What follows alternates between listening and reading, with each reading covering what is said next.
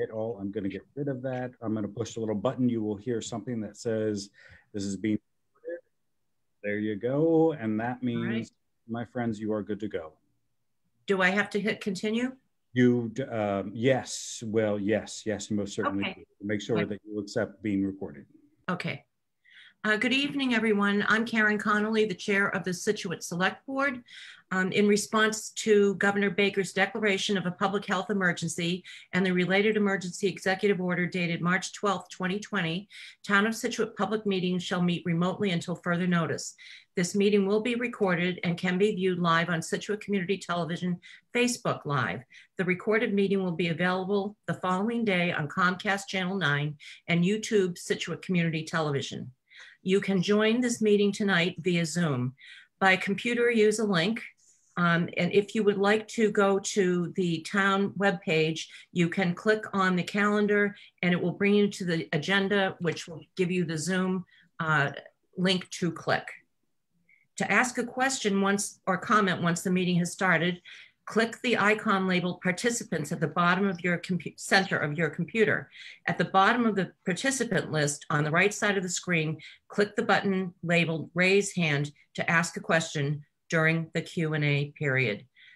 Should I read the by phone instructions?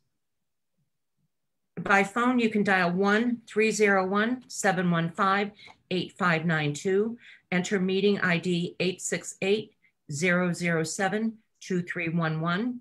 When prompted for participant ID number, press hashtag, enter passcode 0192332.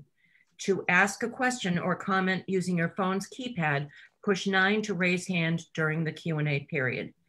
Do I hear a motion to call the meeting to order? So moved.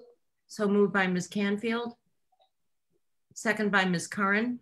This requires a roll call vote. Ms. Conley? Yes. Ms. Canfield? Yes. Mr. Goodrich? Yes. Ms. Curran? Yes. Mr. Vignani? Yes. All right, thank you very much.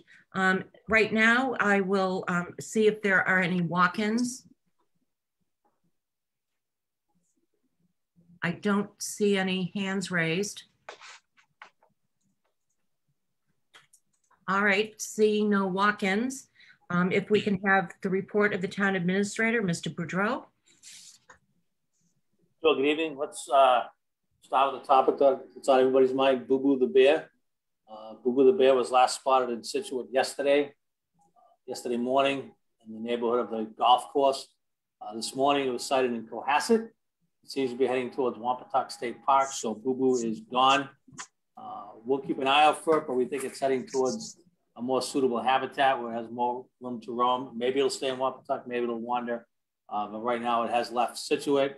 If it comes back, if you do see it, please let us know, call the police, and follow the instructions that were posted on how to deal with it. But basically stay away from it and let us know, and we'll come get it and move it along. But Boo Boo's gone, so our shot of fame for that has ended. Water is probably the next biggest topic that we've been talking about. Repairs were completed on well 19 on Friday. We get the well back online. We get the testing back from DEP that's required. We let the well run overnight to fill up the water tanks, make sure everything was okay.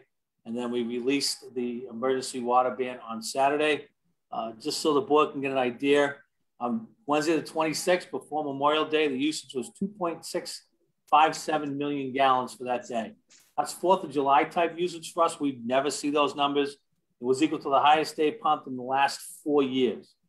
For the Memorial Day weekend, after the imposition of the water ban and we had a rainy weekend, the average demand was 1.683 million gallons a day. For last week, during the weekday, it dropped down to 1.375 million gallons per day, about 1.3 million less than that high on Wednesday. On Friday, it was 1.4 million gallons. We released the water ban around midday on Saturday. Saturday was 1.8 million gallons, and Sunday was 2.1 million gallons in change. So you can see the dramatic swings that we get in our usage, and it's really based on outside use. It's not people bathing, it's not cooking, it's not taking care of things. It's outside use for watering lawns, washing cars, washing boats. And it really shows how much water we can save when people decide to conserve water.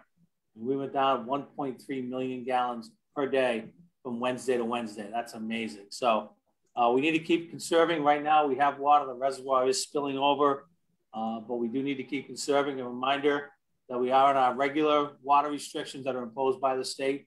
And you go to the town website, situatema.gov, DPW and Water Department, and find those restrictions. But we do ask you to continue to conserve water. It looks like it's going to be a hot summer, so everything we can conserve now is water that we'll have for later. As most people are aware, the state has fully lifted the COVID restrictions. Fully vaccinated individuals no longer are required or need to wear a mask indoors or outdoors, except as provided. Non-vaccinated individuals, it is recommended that you still wear a mask. However, it is not mandatory. Face coverings will still be mandatory for all individuals on public and private transportation settings, ride shares, livery, taxis, and at the airport, the MBTA, commuter rail stations, and in healthcare settings. Masks will be required indoors for staff and students in all K through and early education as required by the state. Businesses, people need to know that businesses have the right to impose their own mask requirements, regardless of the state's guidance.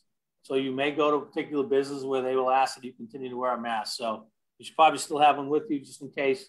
But for right now, most of the restrictions from COVID are lifted. In addition to that, the governor's emergency declaration will expire on June 15th.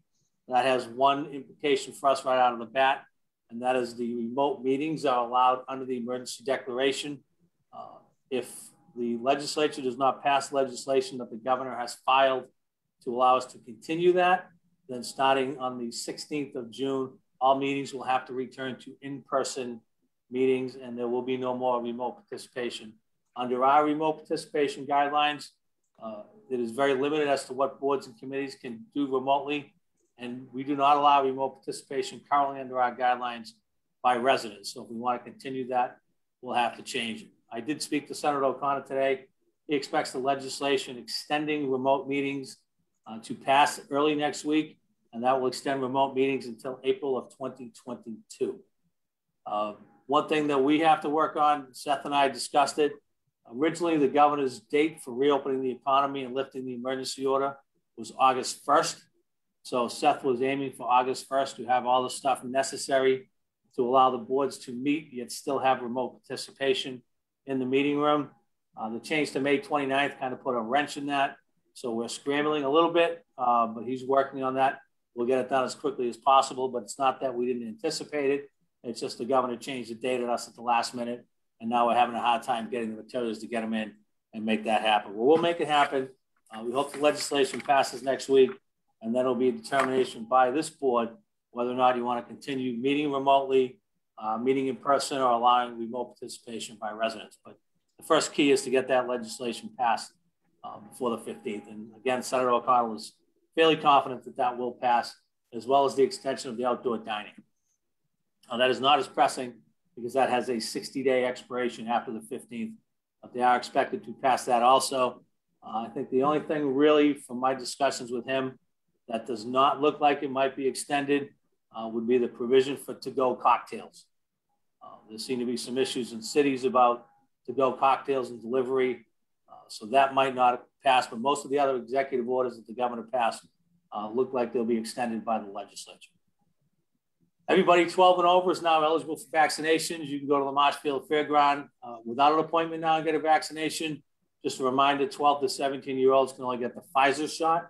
The Marshfield Fairgrounds does both. So you just have to make sure you go in or book your appointment for a day. That's doing the Pfizer if you're taking 12 to 17-year-olds. As of yesterday, from our previous update of 2 weeks ago, we had 5 new cases, 1 last week and 4 from the previous week. We are still in the gray with a 0.53 positivity rating. So our numbers are excellent. They mirror the states. The states is also 0.53. So we're in good shape. Our neighboring towns are in good shape. We're seeing our vaccination numbers look good. So let's just keep it up. And hopefully everybody will have a nice, safe summer when it comes to the vaccine. But the numbers do look good. The Peggotty Beach parking lot is ongoing. You'll see that we've put down the base coat. We've also put down temporary striping in the parking lot. We still need to do the top coat. Right now, we have put the top coat off. Obviously, we don't want to close the parking lot to pave when it's this hot. So we have put that off. We'll continue to kind of monitor it.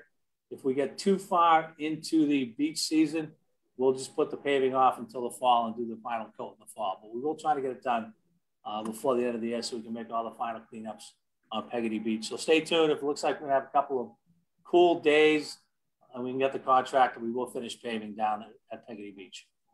Cole Parkway Marina is wrapped up with the exception of the overlook. We're just waiting for railings to come in. That will be done.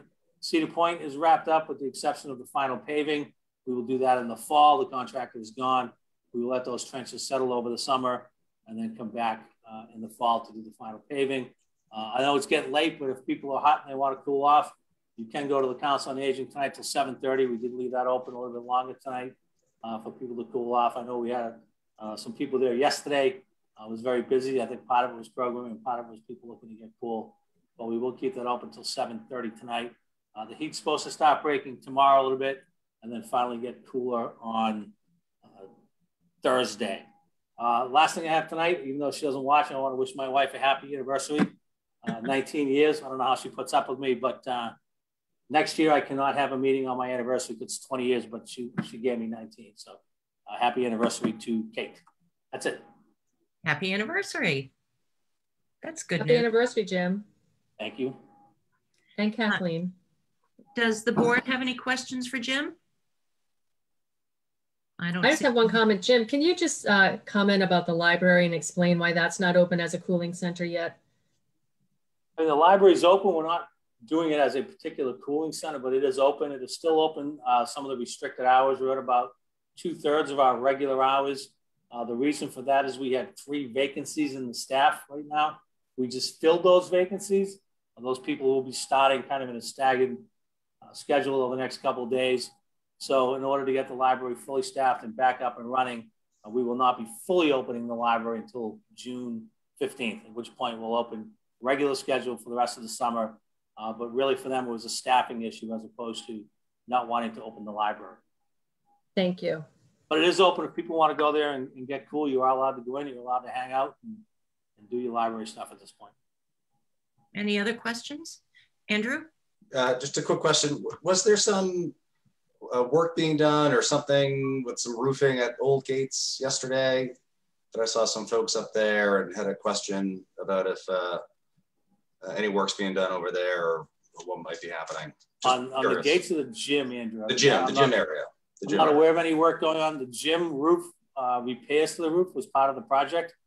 Okay. So they might just be up there making sure it's right, or they might have had a leak spring in some of the work. So, but repairs to that roof was part of the gym project. So that could be what's going on. Great. Just curious. Great. Thank you. And I have one question about water usage at the marinas.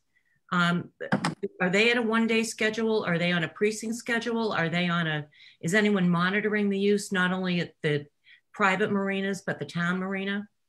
There are, I mean, each marina has its own, obviously its own meter. We do meter the water right. that we use at our marina. There is no odd day, off day. They're allowed to wash their boats right now.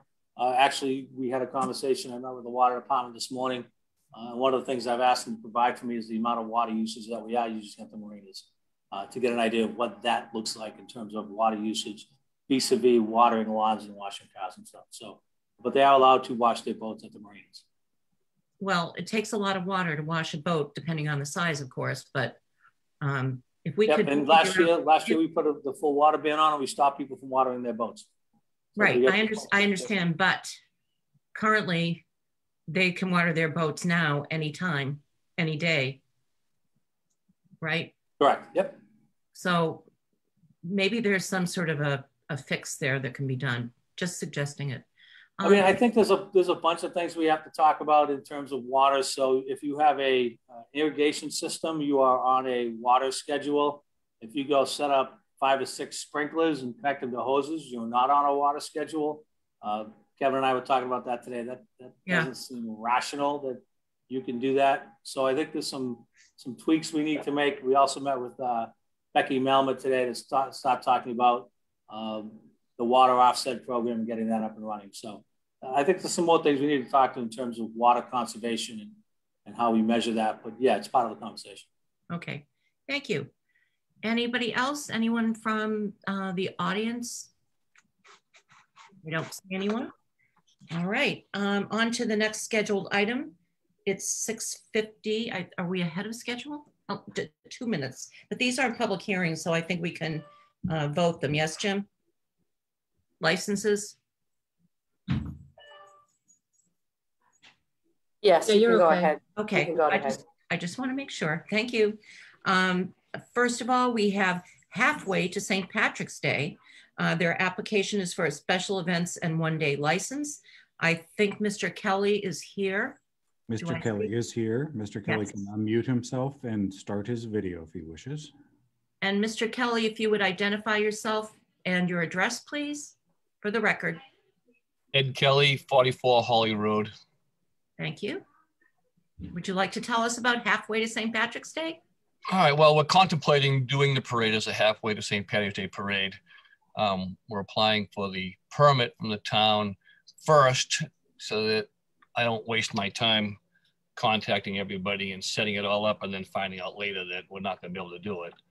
So it's not written in stone at the present time. I don't know if everybody's going to be on board at this point. If we get approval, then we'll go and I'll start the procedures to put it together, and I'll know in short order whether we're going to be able to put it together or not. So, okay. Does the board have any questions? No? Karen Canfield? I'll just note, Mr. Kelly how many years have you done this, Ed? 23. How many? 23. 23. So I think the board is pretty confident that you have it down. So it'll be interesting.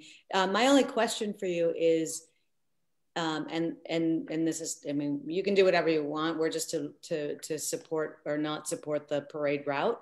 But if you do a halfway, are we going to be able to do a regular one next year? Yes. Okay. Basically, the parade was ready to go when it was canceled last, a year ago. So as far as that goes, we don't have to do any fundraising or anything. We still have all that money still in our bank account.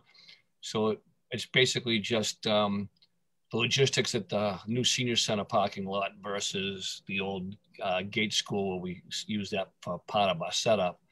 So, primarily I have to make sure that I have enough staff that will be able to work on that day and have enough entertainment to come and perform. So that's why at this point it's not a done deal. It's just, trying to get it together. Okay, thank you. Tony? And yeah, just wanted to kind of ask you why you're doing it. What's the premise behind it? And is it going to take away from the March event? I don't think it would take away from the March event. It's kind of like taking care of what we had already, and then we can start new like we normally do in January. So again, it's up in the air. Some of the people I've spoken to think that we should wait until March, and that way, the businesses that have been supporting us, they may not have the money to put it out again come next March. So maybe, thought is maybe we should just save that and be guaranteed to have something for next March. So I still have some, things to work out. So I just hate for you to see you put all the work and energy into it and not get a great turnout from the town.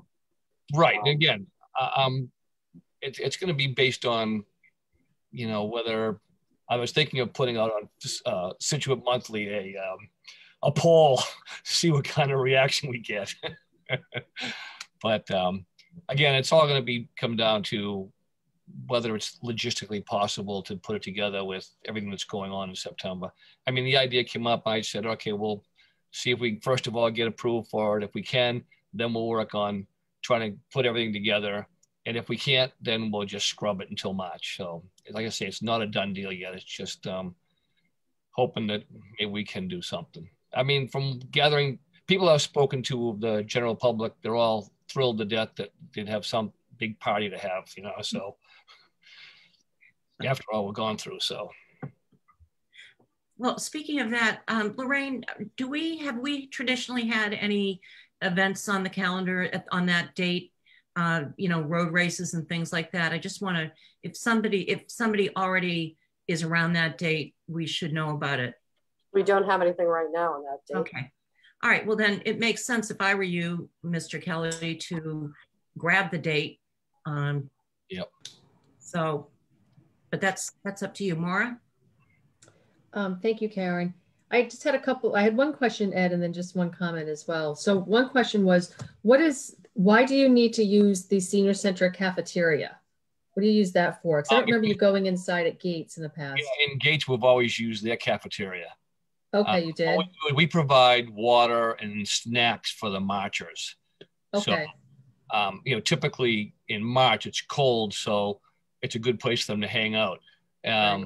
Obviously, we're hoping in September it's not going to be cold, so they're not going to be hanging around in there per se. But it would be the place where we would pass out the water and the snacks that we normally get donated for us for the marchers. Okay.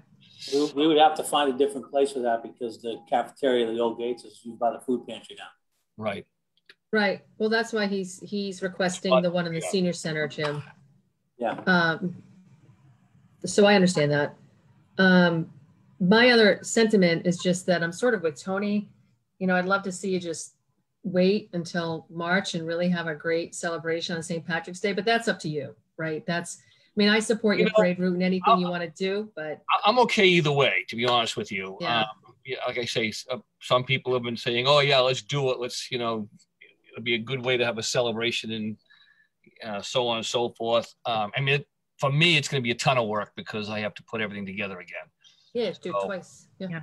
Or, you know, And I think your sentiment, I mean, I think your thoughts about the businesses maybe not being able to donate as much in March, just because they're still recuperating and getting back up to speed this summer. Right. I mean, I think that's very respectful and actually pretty smart, and maybe just, you know, give that a little bit more consideration.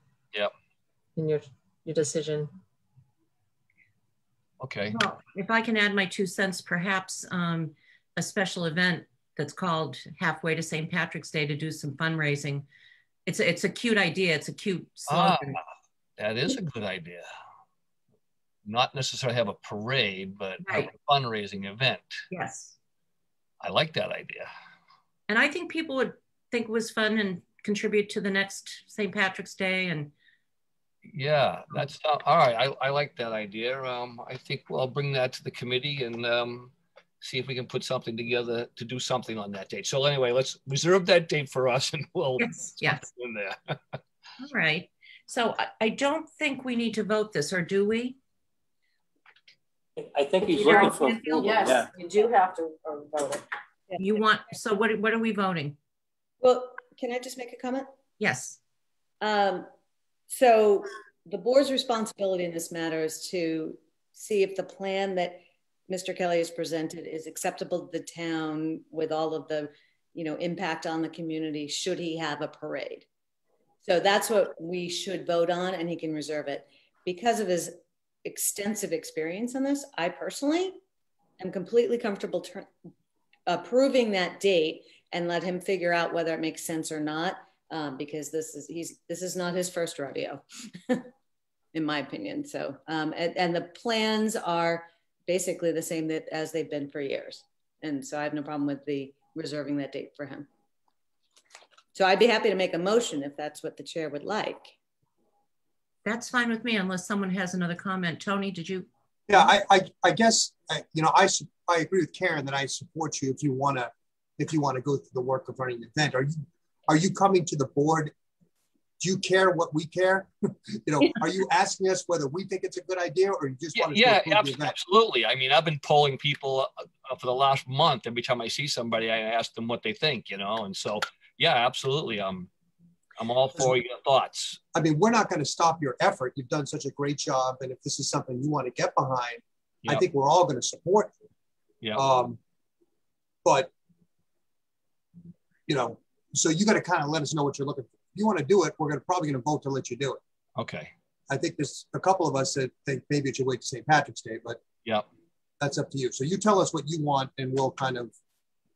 Yeah. Okay. But like I was saying, the whole point of it was to reserve the day in case we were able to, if we had no roadblocks, if it was, again, I have to poll some of our corporate sponsors and, you know, I'm going to send them an email out saying, what are your thoughts as far as your ability to continue to support us if we do a secondary parade, you know, in March or the next one. So like I say, there's still some thoughts of what we have to do to get it done. So go ahead. Madam Chair, Yes. I have no problem voting for it, but also I just ask Ed, if you do decide to not move forward, to, you know, rescind the permit and let Lorraine know, because there are a lot of road races that happen in September. Okay. For charity events, and people are just ramping up and starting to reorganize all those things. They're all coming back to life. So I just ask that you not linger all the way to the end of August. Oh, no. I will let you know. I will let you know by mid-July at the latest. All right. How's that? Do I hear a motion? Move to approve the special event permit to Ed Kelly for the Halfway to St. Patrick's Day Parade scheduled for September 19th, 2021 from 12 p.m. until 4 p.m. with a setup beginning at 10 a.m. and a takedown at 4 p.m. pending certificate of liability, insurance, and fee. Do I see a second? Second by Mr. Vignani. This requires a roll call vote. Ms. Conley? Yes. Ms. Canfield? Yes. Mr. Goodrich? Yes. Ms. Curran? Yes. Mr. Vignani? Yes. Motion carries 5-0. Thank you, Mr. Kelly. All right. Thank you too. All right. Have a good night. All right. Thank you. Good luck, Ed. Bye-bye. I see that we have the Chamber of Commerce Heritage Days on the schedule with Elaine Bongerzone. Did I pronounce that correctly? You did. Good. Would you identify yourself and your address, please, for the record? Elaine Bongerzone, 17 Gate Circle. Excellent. All right. Would you like to tell us about Heritage Days? I know everyone is really excited you're coming back. I know, we are too, but we're working harder because it's a shorter period of time. Oh, I'm sure. Also will be smaller. We're not going to be on Front Street. It's all going to be in Cole Parkway, in the Dory races down in Museum Beach, and the Blessing of the Fleet, hopefully the Town Pier. So those are the only places that we really are going to. Otis Street in Cole Parkway is where we'll be setting up and closing off. Okay. Don't know if you got the map, but the street that goes by the gazebo will remain open because police fire want that open, you know, if they have to get someplace. So right behind CVS will be cordoned off. But basically it'll be the amusements, the vendors, the music in the beer garden. I'm calling it a beer garden, but there's wine and spritzer. Okay. Music will be smaller, either a flatbed or a small stage. It's not going to be the great big stage that we usually have. We're doing it smaller for many reasons, one of which we don't have the money we don't have the time to raise the money. Right. Those big stages and the bands are going to be local. They're not the big name bands. They're from the South Shore area for the most part, or Scituate. Okay. And basically that's, most of the things are the same on the schedule, you know, the kiddie carnival, the petting zoo, the food court, let me see, fisherman's event. Oh, I did have that on the town pier with the fishermen. Joby Norton's going to be handling that portion of it. Tucker Patterson's going to be handling the dory races. I'm calling them dory races. They're boat races, but they're all paddle. It's nothing, you know, no motors. And Matt Elder, who's on he's here too. He can go into detail if you have any questions about the beer garden. Yes, that's next on our agenda. Right. Okay. So, I guess anything else I welcome, I'll answer any questions. Does the board have any questions? Mr. Vignani. Hi, Elaine. Are the historical sites going to be open as well? we're not involved with it, but I'll say probably because they usually are. Okay, we will be talking to the Historical Society. We won't, we've tried having a shuttle bus. It just doesn't work. But I just can't commit to that, but my feeling is yes. Right. Yeah. Anyone else? Karen Canfield? Hi, Elaine. Hi. So thank you so much for the backup and the plan. As always, extremely, it's an amazing lift. And I personally am so excited about this sort of reconstituted local focus thing. I mean, I think where we're coming out of the pandemic and everything, it's like a great big hug to the community. I love it. My questions are mostly practical. So because you're not doing Front Street, there basically is going to be no public parking down in the harbor. So we all, people are going to park it at the Village Market. Have you talked to the owners about, as much as I like the plan of shuttling people from the parking lots, but we all know that we're all basically lazy people and we're going to go to the closest place? Well, that's a problem every year, but I think same with St. Mary's Church too. I think they have somebody there that doesn't let you park there. Village Market does. Okay, they hire a couple of kids. Okay. And, they're not going to park. They're not going to take that whole lot over. Only because I don't think the fact that it's on Front Street will change the parking problem at all. I think they may try to park at St. Mary's, but I don't think they'll be able to. And I don't think they'll be able to park at the Village Market. Will a couple people manage to sneak through? Probably. But he usually has a couple of young kids there. Okay. So the parking will be at the Green Bush primarily? Is that the plan? Yes. Yes. I love it. Great. No, I'm excited. Thank you for doing all this work. I know it's a huge lift. Yeah, no, there's just a few of us, but there's a lot of work. We're almost there. Any other questions from the board? Ms. Curran? Hi, Elaine. Yeah, parking won't be any different, so I can back you up on that one, especially with Front Street being open. My question is, I'm not familiar with what the fishermen's activities are. I'm really curious as to what you'll be doing over on the Fisherman's Pier. Okay, well, these were Joby's thoughts. He was, again, it's not set in stone. They're not going to be getting on boats. There's a liability. Don't worry. It'll be geared towards children, but they won't be getting on any fishing boats. He'll have fishermen talking, maybe Frank Marachi. I don't know. He hasn't been asked, but he said he'd have some games, maybe some contests, but there'd be demonstrations to show the kids the fish or the different kinds of boats. Oh, that's great. We're saying 12 to 4 okay, to cover our bases, but it probably will not be 4 hours. But I did want to say 1 to 3 and then have somebody there till 4. So Joby and I discussed it and we thought, we know we can keep it within those 4 hours, probably not take those 4 hours, but better to, at least tell you.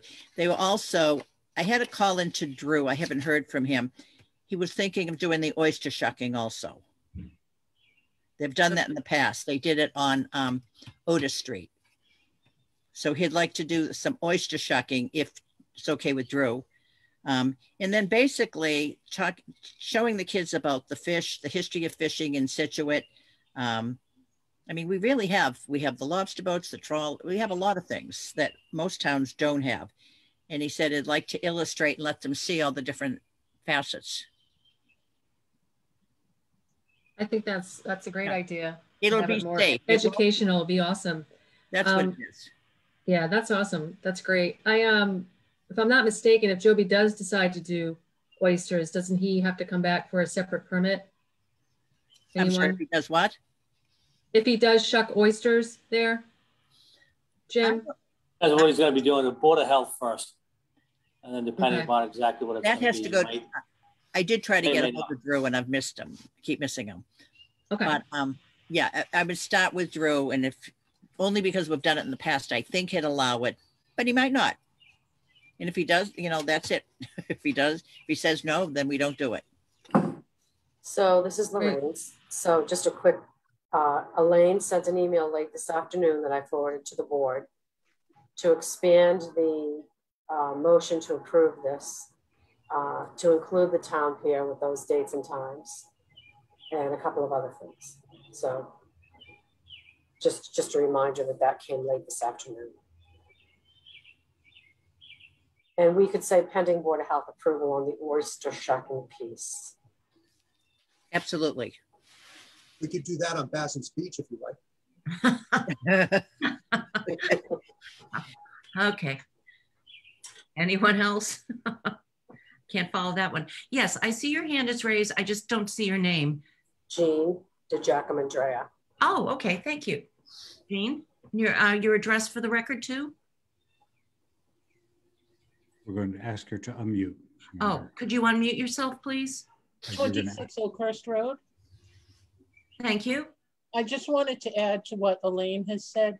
We are planning the lighted boat parade on the Friday night before Heritage Days. I've already talked with the harbor master, and they have all the information. I'm pending a permit from the Coast Guard to approve that for us. So that is something we'll be doing. And as far as the Historical Society goes, we will be having a concert at Lawson Tower on Sunday afternoon to kind of wrap up the whole weekend. At this point, they are not sure if or what sites will be open. You know, they're concerned about their volunteers. A lot of their volunteers are older. They still may not be comfortable coming out. So there's all those questions that are going on with that. They're hoping to at least have something open, but they're just not sure yet. Understandable. Okay. Thank you. Yep. Anybody else? Yes, Andrew? Mr. Goodrich? What's the, what's been kind of the temperature of some of the businesses right there on Front Street with the closure? Are they happy with this plan? Or are they, what's kind of the feedback from those folks? I just always, anytime we're bringing in outside vendors, you know, I just want to make sure that our local folks are happy about what's happening. So right, love to hear what they're saying. Yeah. Some of them, it doesn't make much difference. And then some of them, you know, I haven't heard anything either way very strong. They probably like the fact that it's not on Front Street, but they haven't expressed that. And I've talked to several of them. And, you know, unfortunately, we don't have a lot of retail there either, as you well know, a lot of service industry on Front Street, which would like to see more retail, but it seems to be banks, real estate offices, things, you know, things like that, so, which doesn't really affect them. There's not many businesses, retail businesses, especially between Mountain One Bank and Rudolph Adamo. And that's really the section that we might have closed, although we went a little further last time. We have gone a little further, but none of it's, we're not going to be on Front Street at all, just so you understand. I can't see how anyone wouldn't like it. I'll put it that way. I haven't heard any objections. Okay. Yeah. I'll just tell you, I have in the past heard objections from folks, and I just wanted to just raise it to make sure that we're supporting our local business and not taking business away from them. So I love the efforts that we're doing. I love what we're trying to do, but you know, and I love the local focus. Yeah, we discussed it this year, especially. Lots of times, hopefully the local businesses, we give them the opportunity to come out on Front Street at a reduced rate. So we try to work with them. But this year, because they've all had such a hardship, well, most of them have the retail. So I think it's a benefit to them, more so than any other year. All right, any other questions from the board? I just have one question about parking on the side streets. I know some of the streets don't allow parking anyway, but are we putting up signs where there are side streets where you could park?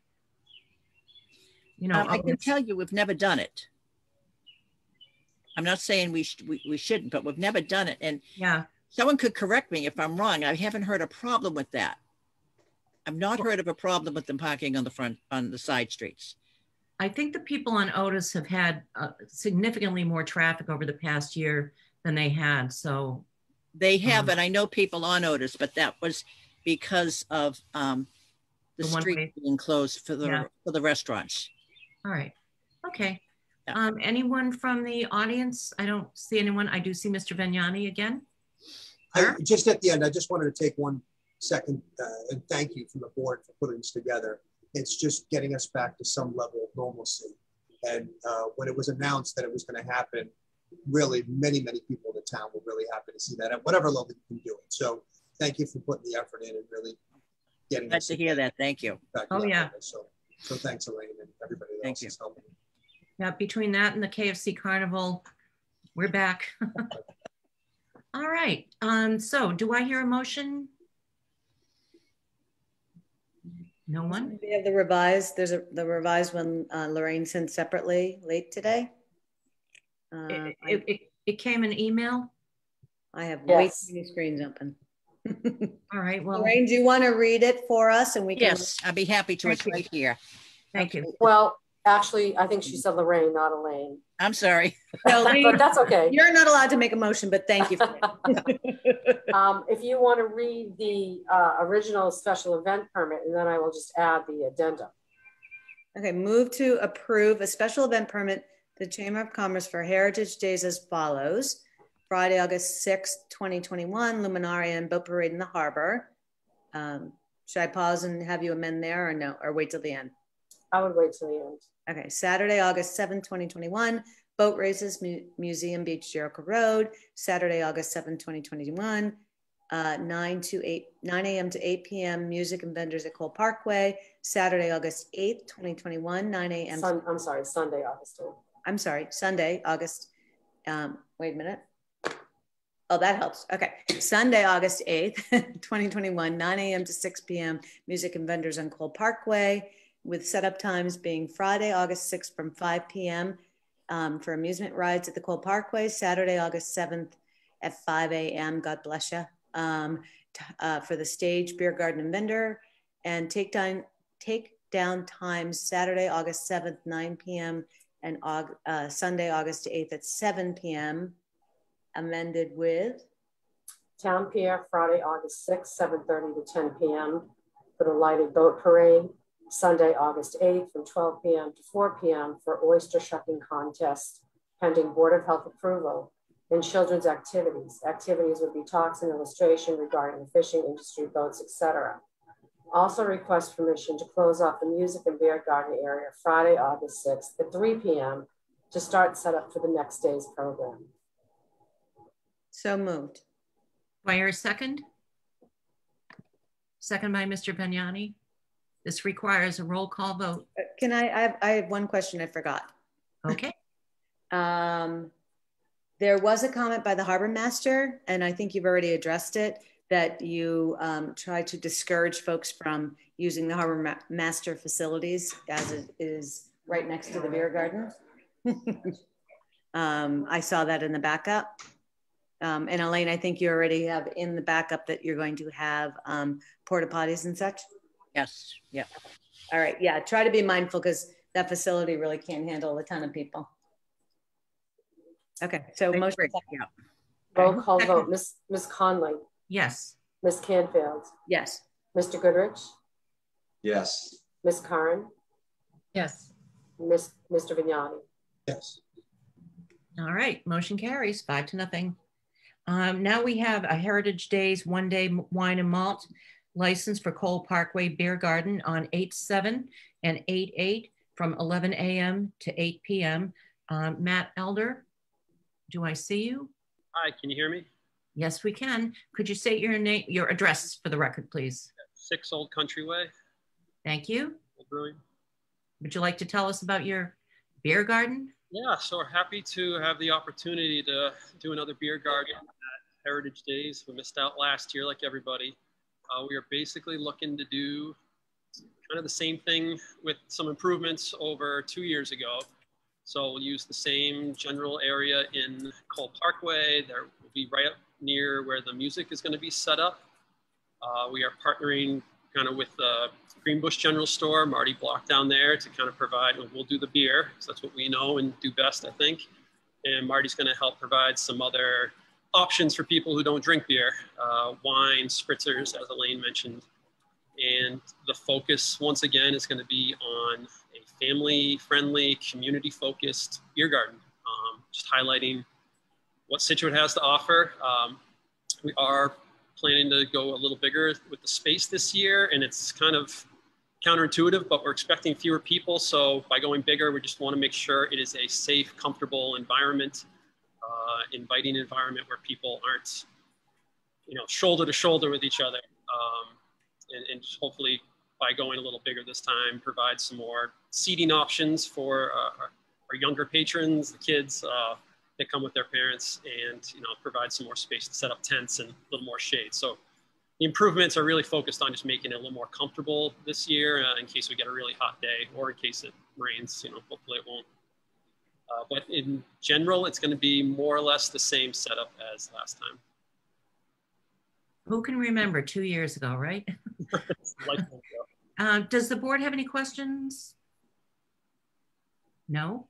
Oh, Tony, Mr. Vignani. Yeah, it would, Matt, great success last time you guys did it. The only thing I'd ask is, do you think you can have a non-alcoholic alternate drink there as well?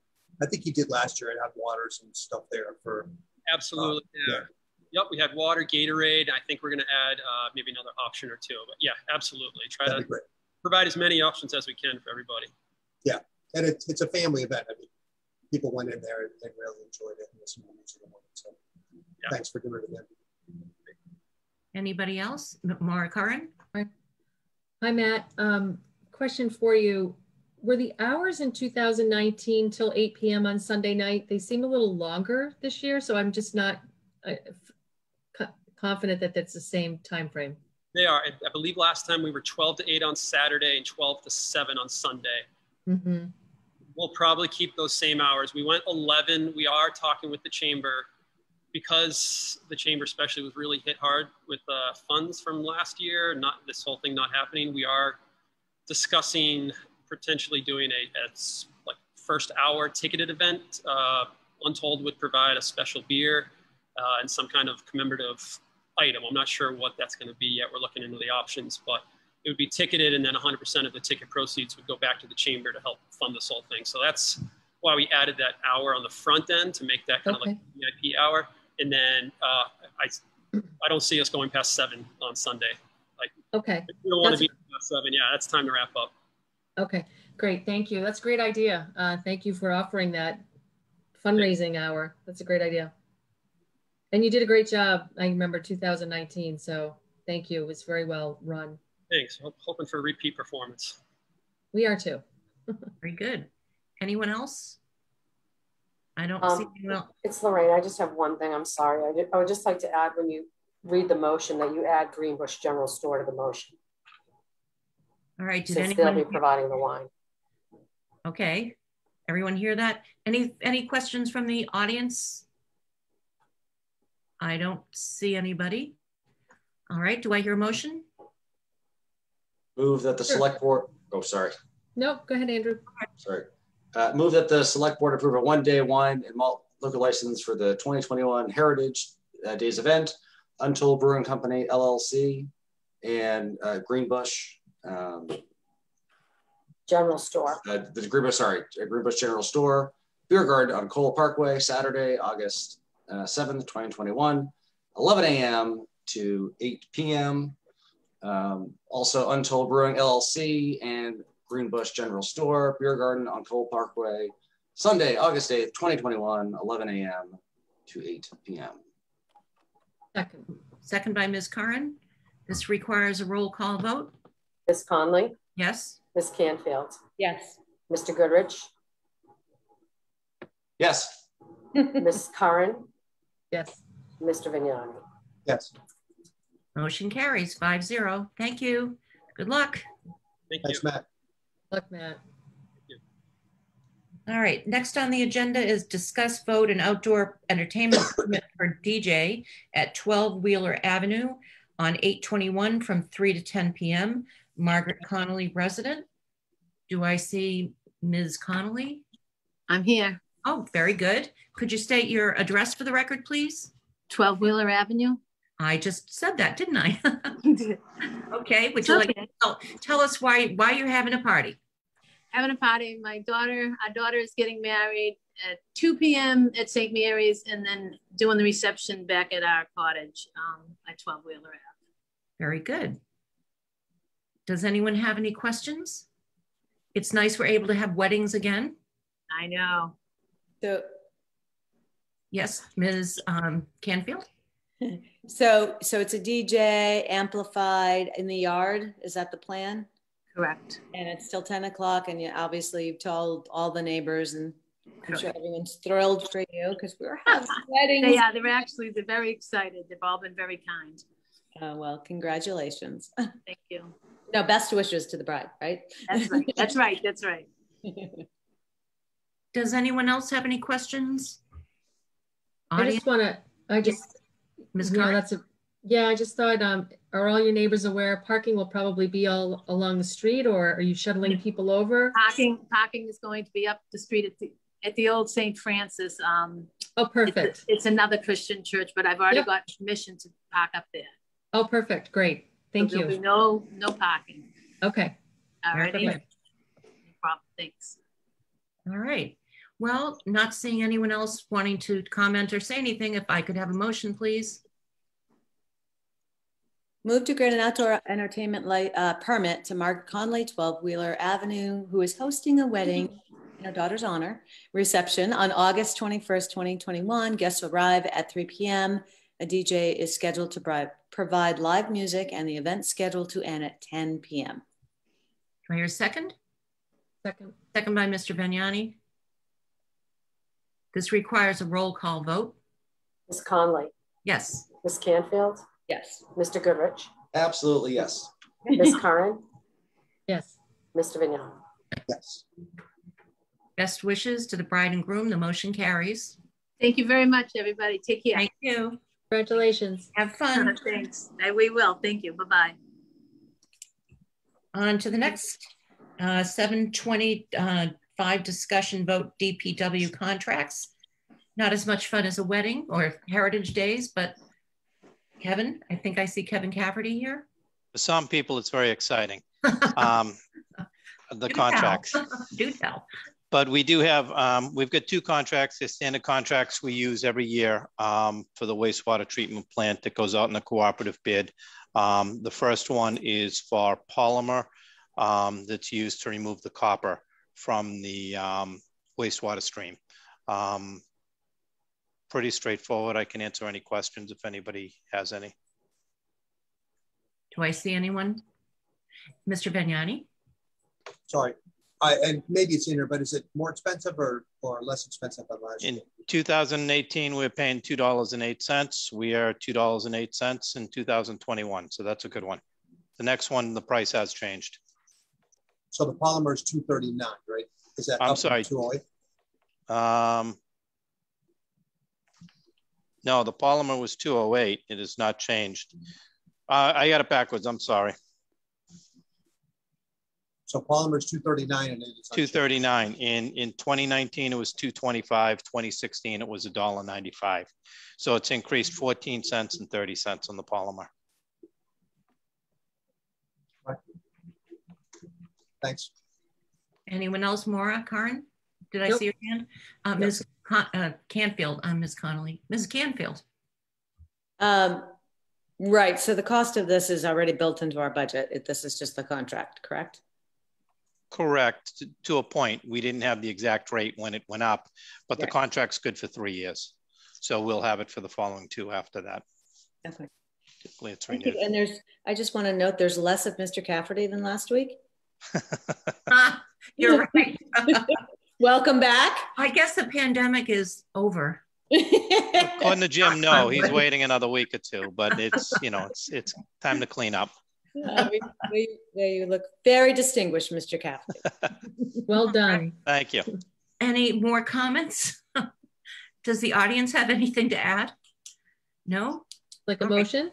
Yes, please. Move to award the contract to Atlantic Coast Polymers to provide polymer cationic in the amount not to exceed $100,000 for up to 3 years at a unit price of $2.39 per pound. Do I hear a second? Second. A second. Second by Ms. Canfield. Roll call vote, please. Ms. Conley. Yes. Ms. Canfield. Yes. Mr. Goodrich. Yes. Ms. Curran. Yes, yes, yes, yes. Mr. Vignani. Yes. Motion carries 5-0. Thank you. We need a second motion on the methanol. Is that right? Or did the next one is on methanol, and that price, I had them reversed. I had the wrong sheets in front of me. Since 2018, that's been $2.08. So that one did not change. All right. Any questions or comments about ethanol? I see nobody. Could I hear a motion, please? Move to award the contract to Univar Solutions USA Incorporated to provide methanol in the amount not to exceed $150,000 for up to 3 years at a unit price of $2.08 per gallon. Motion made by Ms. Curran, seconded by Mr. Vignani. That was your hand, right?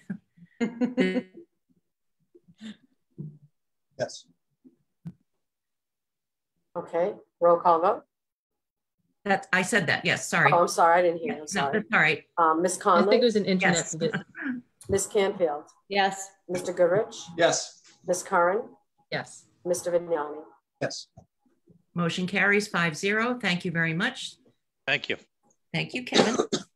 All right, next up, we have discuss vote approval of caterer and one-day wine and malt license for exquisite event catering, David Roberts, owner. I think I see him. I think you skipped 533 Country Way. It's on the agenda. No, I was told that was off. Yeah, I just want to let the board know that should be all taken care of. All right. Without skipping over it. There's a stone wall there that needs to be breached for the owner to get his project before the planning board. With Kevin out of town, I don't think anybody really wanted to take the responsibility to allow him to breach that wall. Kevin's been in touch with Mr. Bjorklund and the builder, so I think they're all set on that. And I think, Kevin, correct me, we don't need to take any action on this at this point, correct? No, everything's in the right of way, so it falls under our purview, I believe. All right, any questions? Any comments from anyone?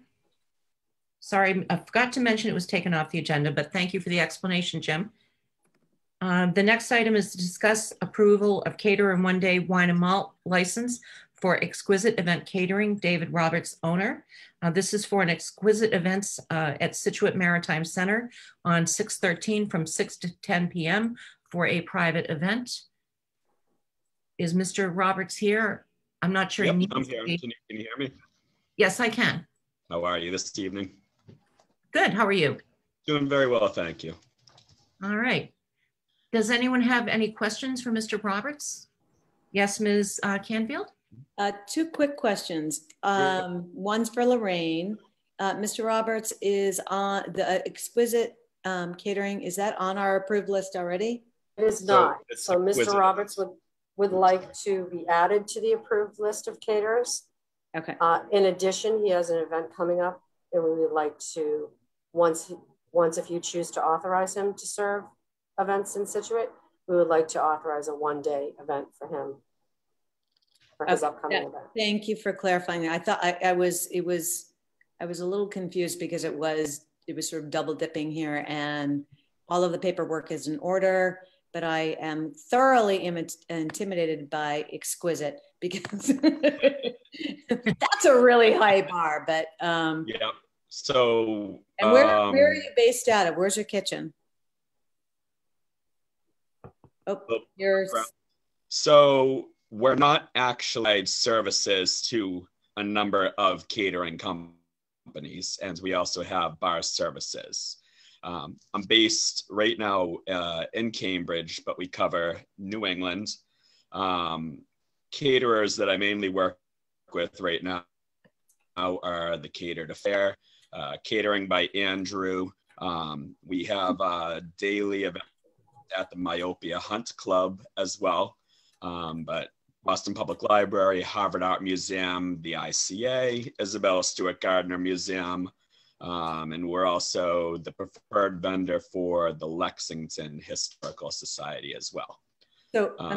So, we get around. Sounds like it. Ms. Canfield? So do you sub with Catered Affair or do you just partner with them? I mean, how does that work? So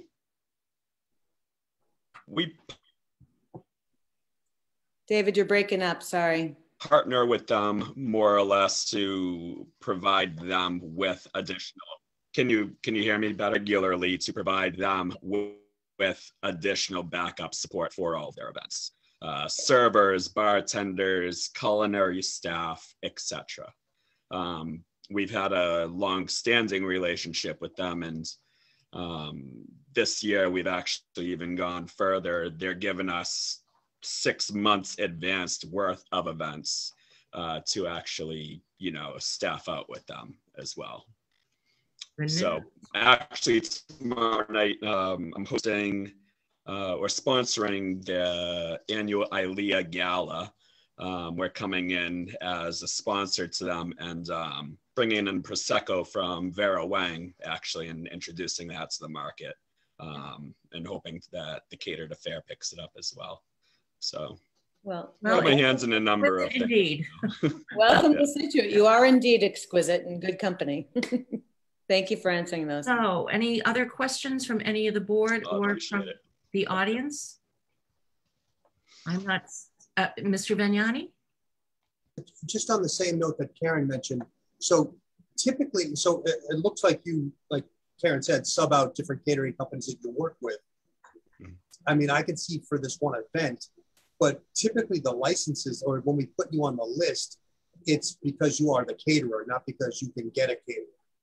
So I don't know. So we do separately from the staffing, we do bar catering.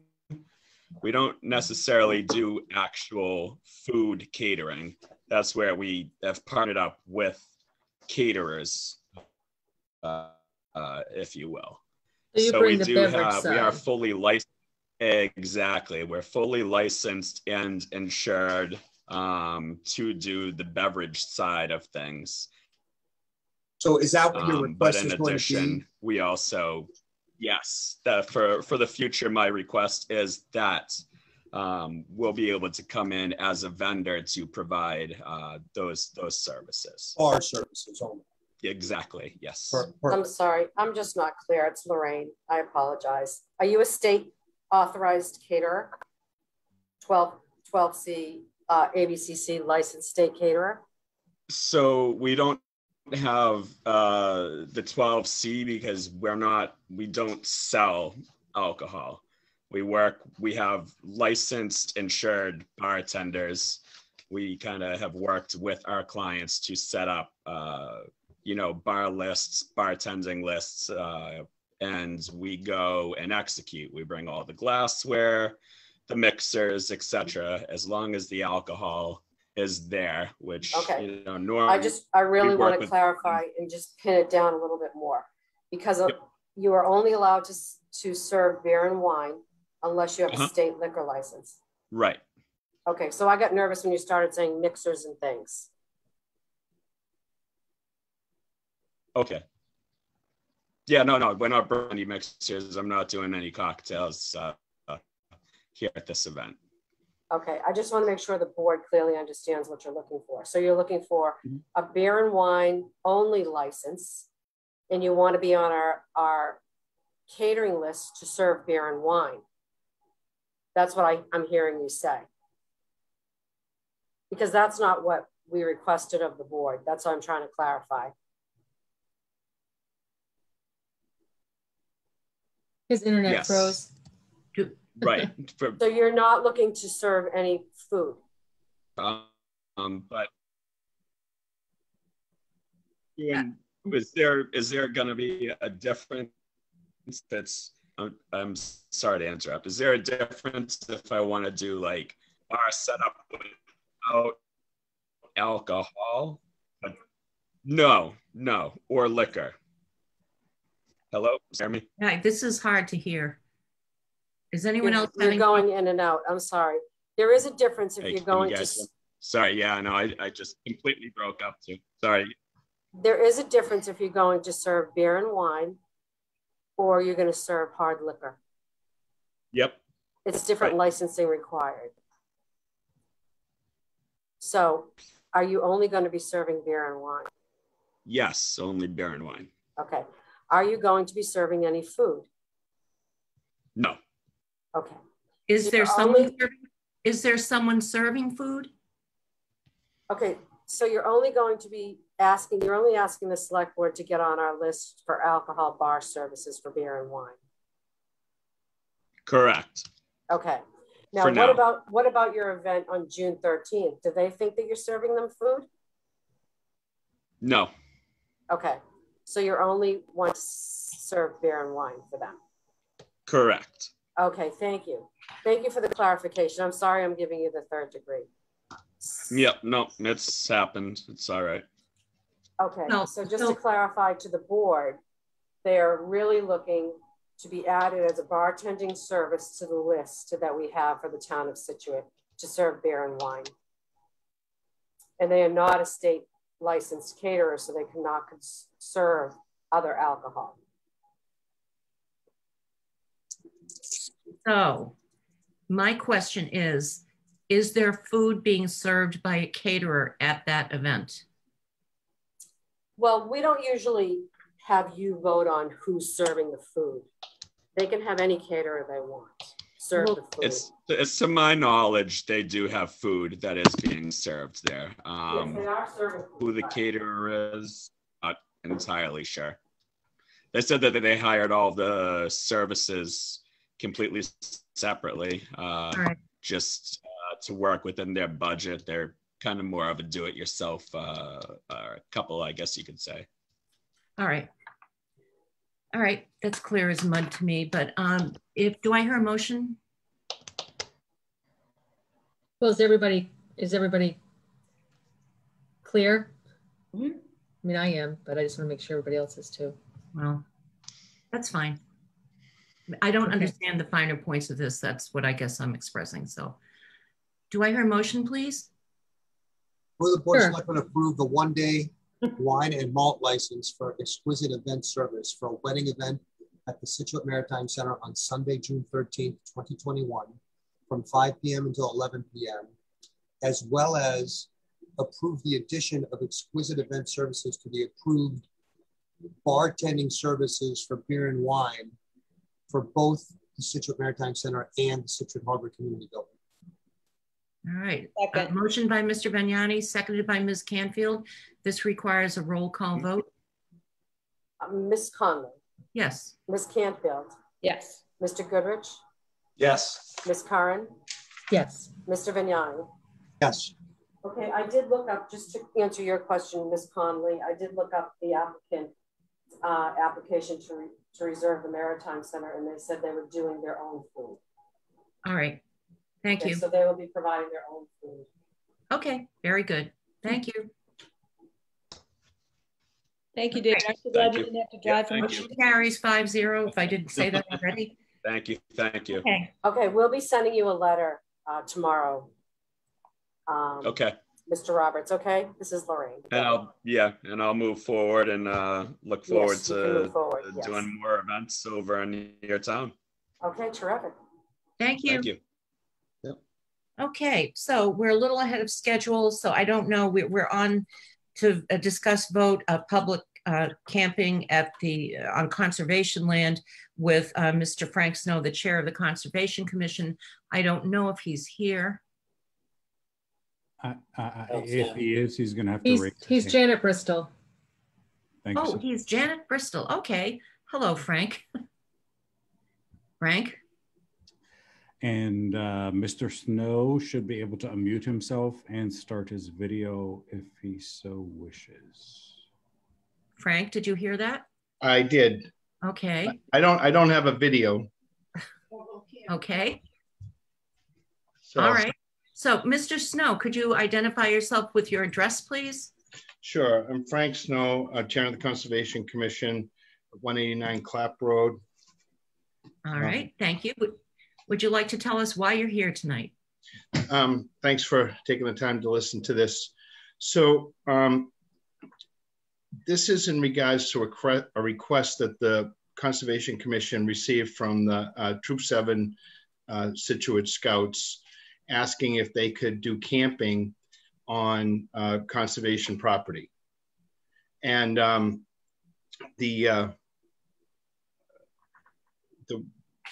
I look through our information I have for the Conservation Commission, this is something that we're able to do. In discussing it with Mr. Boudreau, it seemed like we should also discuss this with the Board of Selectmen as well. Maybe I can give you a little bit of background as to what happened. So I was approached by Dr. Nico Alfonsanko, he's the Scoutmaster for Troop 7, about having the opportunity to camp on town property. The Scouts were not able to camp last summer because of COVID, and they were not able to reserve any spots for this year to camp at any of the Scout sites. So they were looking for the opportunity to camp on town property. And so what I did was I asked our commission if anybody had any thoughts or objections. There weren't. I started down the road of discussing this with different town officials, the fire department, the police department, the Board of Health, building department, just to get their thoughts on all this, as well as with the scouting organization, the requirements that they have. So we started that process and then started to look at places where this might be able to take place. And I think a few of the things that we were looking at was trying to find a location that was possibly a little more secluded. A lot of the town property does abut other residential areas. So we started to look at some of those locations. In talking with the Board of Health, they felt that the best solution for bathroom facilities was a porta potty. So we had to think about that in terms of where that could be placed and how it could be serviced. Other things were the fire department and their concerns. They gave us some regulations on what they would have required to have a fire pit, also access in case of an emergency if something should happen. And then the same thing with the police department. So we went through all that and trying to come up with a location that may be suitable for the Scouts to do that. And so that's where we're at right now. And we still don't have a specific location for this to happen. We also checked with the CR holder, or what will be the CR holder when the conservation restrictions are complete on the land that was purchased with community preservation funds, as to whether this was permissible, and they responded that it is. So we're still in the process of trying to figure out a spot that works for the Scouts, that works for police, fire, location of a porta potty, that sort of thing. So we'd obviously be cognizant of neighbors, different locations, the access to it, things like that. But that's where we're at with this. All right. Thank you, Frank. Does the board have any questions, comments? Ms. Curran? Thanks, Frank.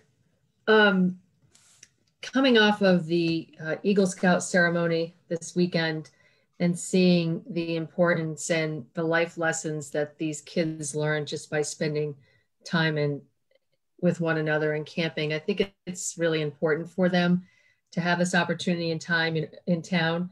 And I know there are a lot of details to shake out. So I'm not suggesting that, we approve this tonight, but I certainly am in favor of going forward and exploring it a little bit more. COVID prevented them from camping, and, sometimes little kids, right? They need an experience that's more local. So I think we've got what is it? 800 acres? I don't know. Acres, yeah. Yeah. Of conservation land. I'm sure we can find a piece that we can responsibly carve out for these kids. What I would like to see is get it in writing from the CR holder that this is permissible, because I think there's some concern by, some folks that have raised issues, Mr. Kinahan is here as well, about it evolving into something different. And I don't think that'll ever happen, but I think if we do our due diligence to make sure we clearly map out what's entailed with this camping ground, that we can protect it from being anything than what the intention is on behalf of Frank and Troop 7. I would like to see a map of the land that Frank and Nico, where you ultimately determine is a good spot. Because I think that's important too for all of us to understand exactly where that's going to be. Frank and I did talk, and I did raise an issue when he said it was sort of on the corner of the Rod and Gun Club. My antennas went right up.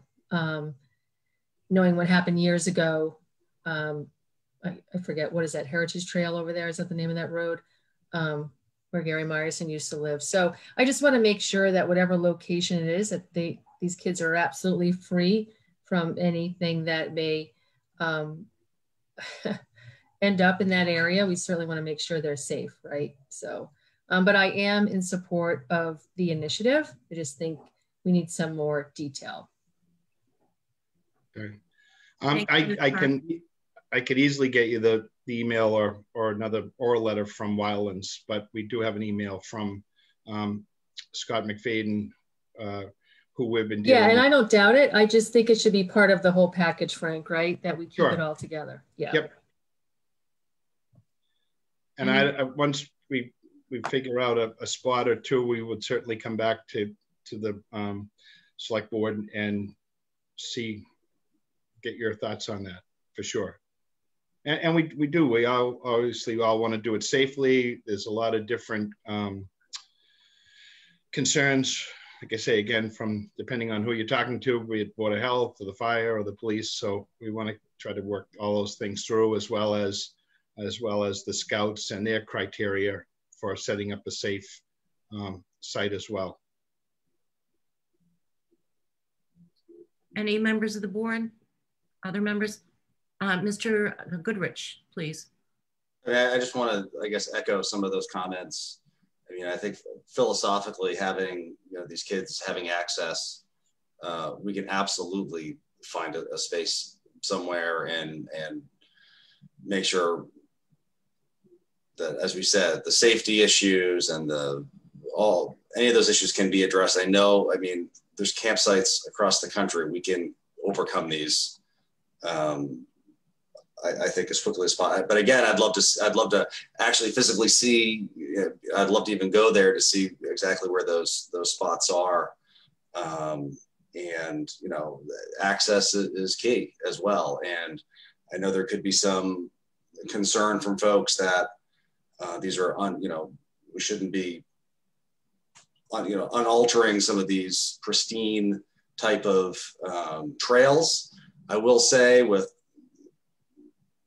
personally working with folks and seeing people who have the disability community, for them to be able to have access sometimes these campsites, and we have to alter it to make sure that you can get some of these kids in that may have a problem.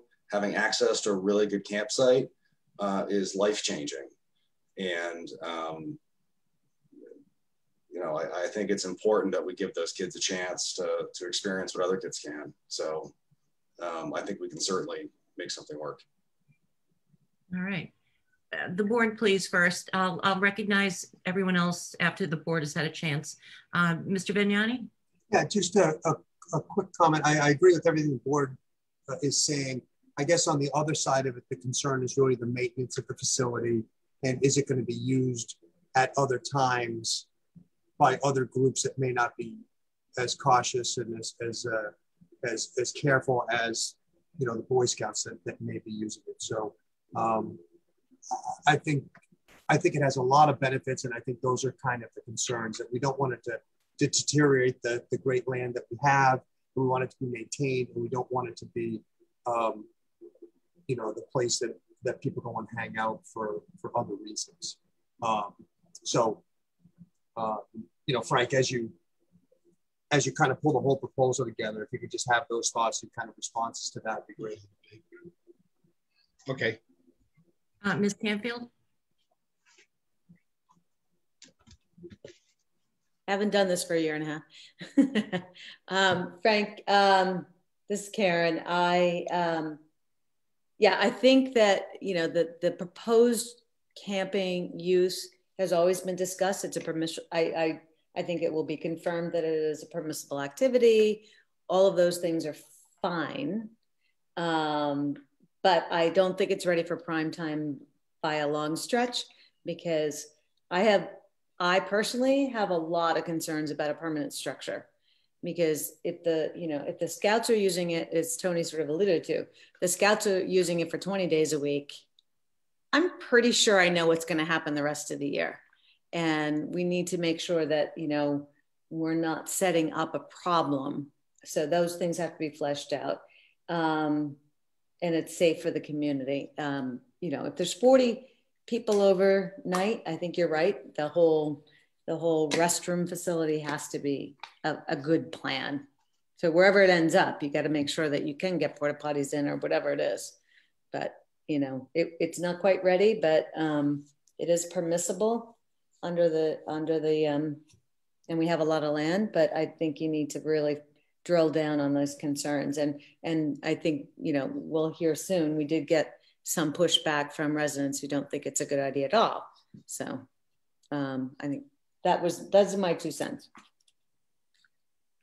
Well, and if I could just add that perhaps after we've been through all these permitting of various events and licenses, et cetera, there should be some sort of a permitting process to use the campground if that's what it becomes, so that we have some control over who's out there, who's responsible, who's the responsible adult, do they have the right insurance, et cetera, et cetera. So I'm in agreement with everyone. I think it's absolutely permissible, you know, on our conservation land, but it has to be done carefully. So I will just, unless anyone else on the board has anything to say, I'll wrap up. Yes, Andrew? Yeah, I'll just say, I mean, let's be honest about what we're talking about. We're fearful of their kids out drinking in the woods or other extracurricular activities. There's lots of other different technologies, thermal imaging and other things that we can do to make sure that no one is out there, that a lot of other campgrounds that we can, at a very low cost, make sure that we have some sort of eyes and ears on the ground to make sure that we're not causing an unintended party scene, so to speak, for other times. So I totally am with and understand those concerns, but I also respectfully, I don't want us to stop doing things just because there are some bad apples. I think we can find ways around the bad apples, but that's just my 2 cents. All right, so from the audience, any raised hands?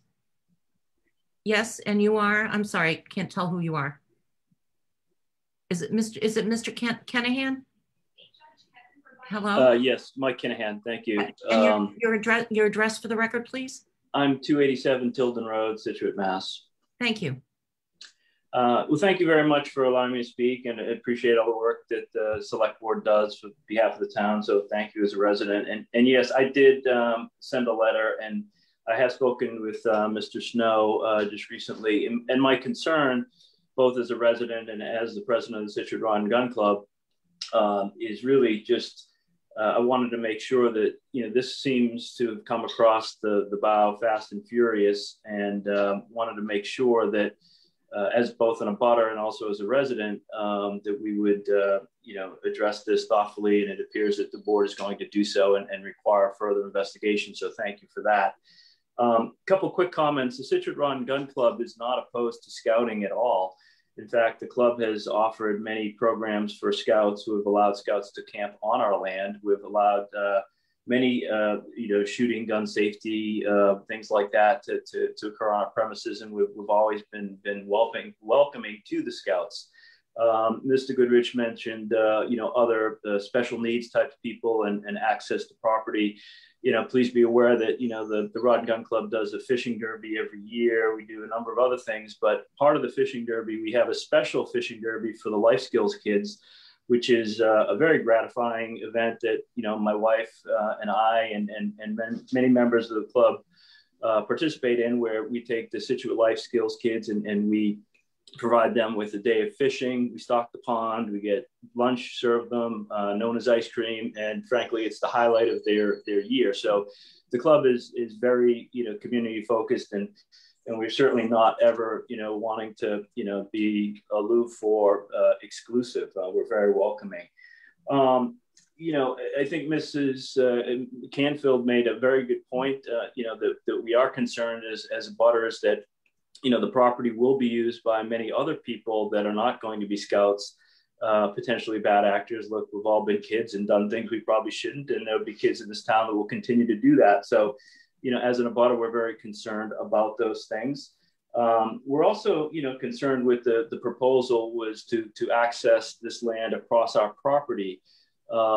There's a number of streams that cross our property, and we're not sure, bringing porta potty trucks and the like, is really advisable, from a conservation standpoint, you're going over wetlands and the like. And I do understand that conservation land can be used for various purposes. And people have made that comment, but my understanding is that conservation land can't be designated for the sole use of one group.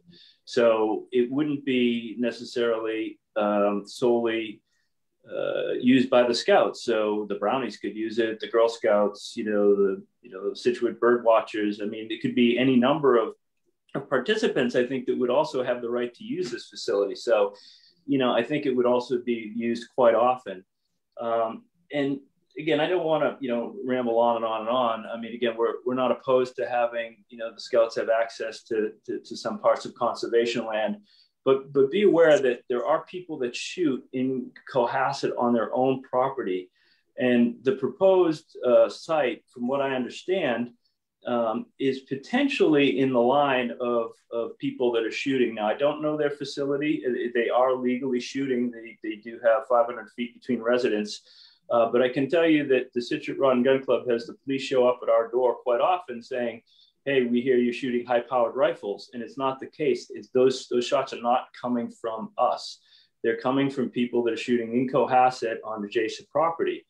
And so we want to also make sure that where this place is going to be located is in a place that is going to be very safe. And if there is any kind of fire, that, the Rod and Gun Club does not get blamed for any, God forbid anything would happen, but we don't want to be blamed for it if it does. And so I think that, as I reached out to Mr. Snow and said that he can come talk to the Scituate E-Board, Rod and Gun Club E-Board. We can bring maps and we can talk about other things, other locations on the conservation land that do not abut our property, and see if there's a more suitable location. So again, I'm not really a fan of building anything on conservation land. I understand it can be done, but as a resident, I don't really like that concept. As a member of the Rod and Gun Club, we have been supportive and will continue to support the Scouts to the extent that we can, but we think this really needs to be vetted at a very, very high level. And if this is going to abut our property, there's a number of concerns. We take firearm safety extremely, extremely seriously, and don't want any kind of, trespassers or, kids drinking beer at this, this site coming across on our property and damaging our ranges or picking up, you know, spent brass or any of those things. So we have to be very, very careful about this. So I'll stop there. All right, thank you, Mr. Kinahan.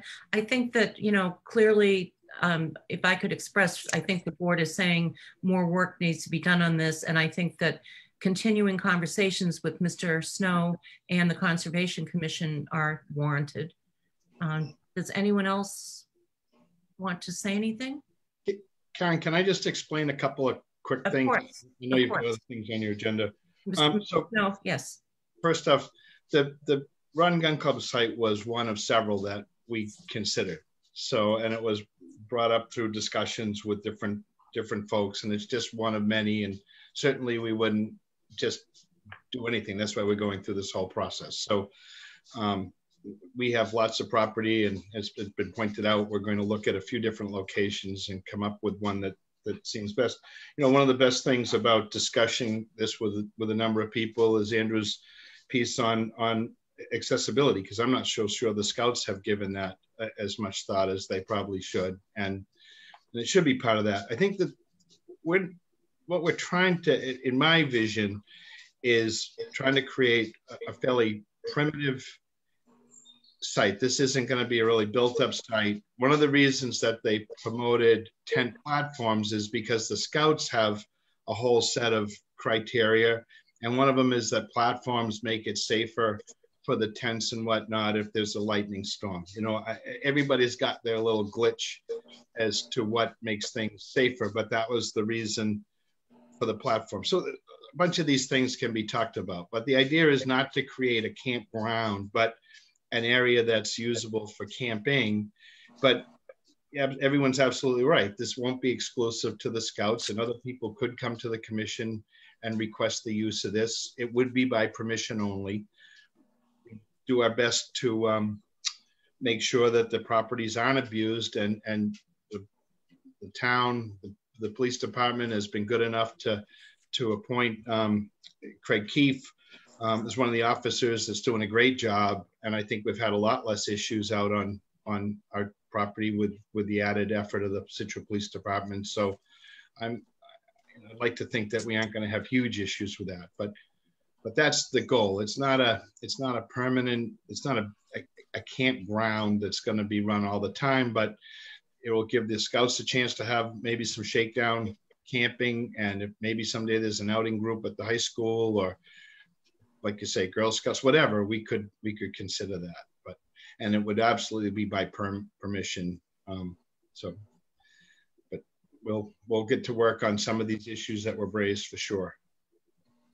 All right. And I can also just say, and luckily, as Morris spoke of with the Eagle piece, on Saturday, I was with about 20 Scouts, leaders, and parents, and they planted about 1,000 plugs of seagrass on Jericho Beach, along with stakes and stuff. So it's nice to see the help that we get from these groups, and we're going to do our best to be reciprocal. Very good. Anybody else? Anyone in the audience? No? So I'm not sure we have to vote on this. Does anyone think we do have to vote on it? So no, I don't think there's anything to vote on. So right. So Frank, I think what you're probably hearing from us is, much as we sent you back with the community garden proposal to flesh out the details, show us exactly where you choose, and if there are members of the board who would like to be taken on an expedition to look at the site, perhaps you would offer us that opportunity, those of you who go in the woods, which I do not. So I would rely on, I camp out at the Ritz, folks. So if anyone would, like to have input on this, we'd appreciate it. And we do appreciate the interest that all the people in town have in conservation land. And, but I think when we started investing in it, it was to make it for everyone, not just for certain people. So I thank everyone. I thank Frank for coming forth with this. And if there are no other questions or comments, we can move on. Thank you for your time. Thank you. All right. So now we're on to ratification of a temporary extension of premise for Widow's Walk, and Jim Boudreau, the town administrator, will address this. Jim? So very simply, the board's aware the Widows Walk Clubhouse is under construction, so we have no food services at Widows Walk. We had sent out an RFP looking to see if we could get some food trucks to go up there and provide food services. We were unsuccessful. We were lucky to find Simply Good Catering. They have set up a tent out there where they would be serving food and beverages for the golfers at Widows Walk. So I've given them their temporary permit, and now the board needs to ratify that. So Jim, the food people have gone from being desperate to being overwhelmed, I guess. I haven't been up there, but I've heard good things. I haven't been up there since they set up, but I've heard good things. And just to have something for people to eat, have water and beverages, I think is important, especially in this weather. Any questions from the board? All right, I have one question about the 8 a.m. start for alcohol. Seems kind of early. But I guess if you've already gone to church at 7, it's okay. Everyone seems to think it's okay to drink if you're golfing. Yeah, I mean, they are anyways. Need it. If you look at the parking lots, since they've been closed, they are anyways. I'm not sure they're serving alcohol that early, but they are open that early. They probably need it just to get ready and prepared when they all go out for their tournaments. They'll have breakfast sandwiches and stuff like that. Okay. All right. Just Mr. Vignani, did you want to concur on that? No, I've never drank while playing golf. I actually understand Michael has quite a handicap. Yeah, me. No, a good one. At any rate, do I hear a motion? Such a card tonight, Mr. Vignani. I move the Board of Selectmen ratify the temporary license issued by the town administrator to Widows Walk Golf Course and Simply Good Catering to serve wine and malt under a temporary extension of the premises and outdoor seating license in accordance with COVID-19 order number 35 and consistent with the process of approving such requests established by the Select Board. Do I hear a second? Second by Ms. Canfield. Roll call vote, please. Ms. Conley? Yes. Ms. Canfield? Yes. Mr. Goodrich? Yes. Ms. Curran? Yes. Mr. Vignani? Yes. Motion carries 5-0. Just one more thing real quick, Madam Chair. Yes. The golf course is doing a phenomenal business right now. I know people are really happy with Ian, the job he's doing. Probably the next meeting or the meeting after that, Nancy and I will give you an idea, but we are well past our estimated receipts for fiscal 21. We're going to blow way past that. So the golf course will have a nice retained earnings number at the end of this fiscal year. It's good to hear. Good, I'm glad to see. It looks like the construction started as well. Yeah. It's great. Let's hope the good weather continues. All right, on to the next item. This is to discuss and vote rescission of the emergency order effective June 15th, 2021. Mr. Boudreau. You know, very simply, we put an executive order for an emergency declaration with the pandemic to match the governor's emergency order is expiring on the 15th. I really don't see the need to continue the emergency declaration on the part of the Board of Selectmen beyond that date. All right. Any questions? Yes, Ms. Canfield? So we can rescind this, and if it's extended by the legislature, then it's moot. Is that how it works?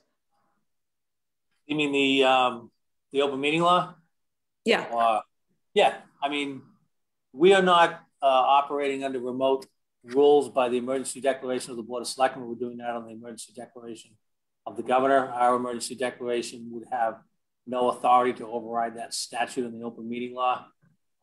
So the governor has filed legislation to codify that change, at least until April 2022. So our emergency order really has no bearing on that either way. I get it. Okay, thank you, Jim. All right, no other questions, comments? All right, do I hear a motion, please? Move that the Board of Selectmen vote to rescind the state of emergency declaration of March 17, 2020. Thank you. Can we just add effective June 15, 2021? I'm sorry, it wasn't typed in there. Say that again? The vote is effective June 15th, 2021. Can you just say a motion? So moved. Second. Second by Ms. Canfield. This requires a roll call vote. Ms. Conley? Yes. Sorry, Ms. Canfield? Yes. Mr. Goodrich? Yes. Ms. Curran? Yes. Mr. Vignani? Yes. Motion carries 5-0. Thank you. All right. Did I skip? Oh, no, I didn't skip it. Okay. The main event. It's Nancy Holt. We have discuss vote DPW rates, transfer station rates, water rates, sewer rates. And I think, mention that it seems like we just did this, and it's somewhat true that we just did it, but that was because we were late in getting these done, if I recall, because of the pandemic. So we are here now to talk about what happens effective July 1st, 2021. Is that right? That's correct. We normally vote over the summer, so it'll be effective for the second quarter. In this case, the Sewer Enterprise Fund, their fiscal 22 budget requires a rate increase in order for them to be solvent. So that's why we're taking this discussion earlier. And we were on your agenda for 2 meetings ago, but it didn't work out. Right. So we're back. And none of us expect, Kevin, Sean, myself, or Will expect this to be a 1 meeting vote. We expect it to go over several meetings. You can always surprise us, but we're not expecting that. I would expect that this particular presentation to you for the 3 different enterprise funds will just come back with comments and requests from the board about additional information that they require, and then we'll move forward at the following meeting and any meetings, subsequent meetings after that. Madam Chair, do you want me to share my screen, or do you just want to follow along with your packet? Well, I think you could share your screen, but let me clear on this. Do you need a vote on sewer tonight, or? No, you still have 1 more meeting in June, and also they will not bill the first bill until the end of July. So we also have meetings in July.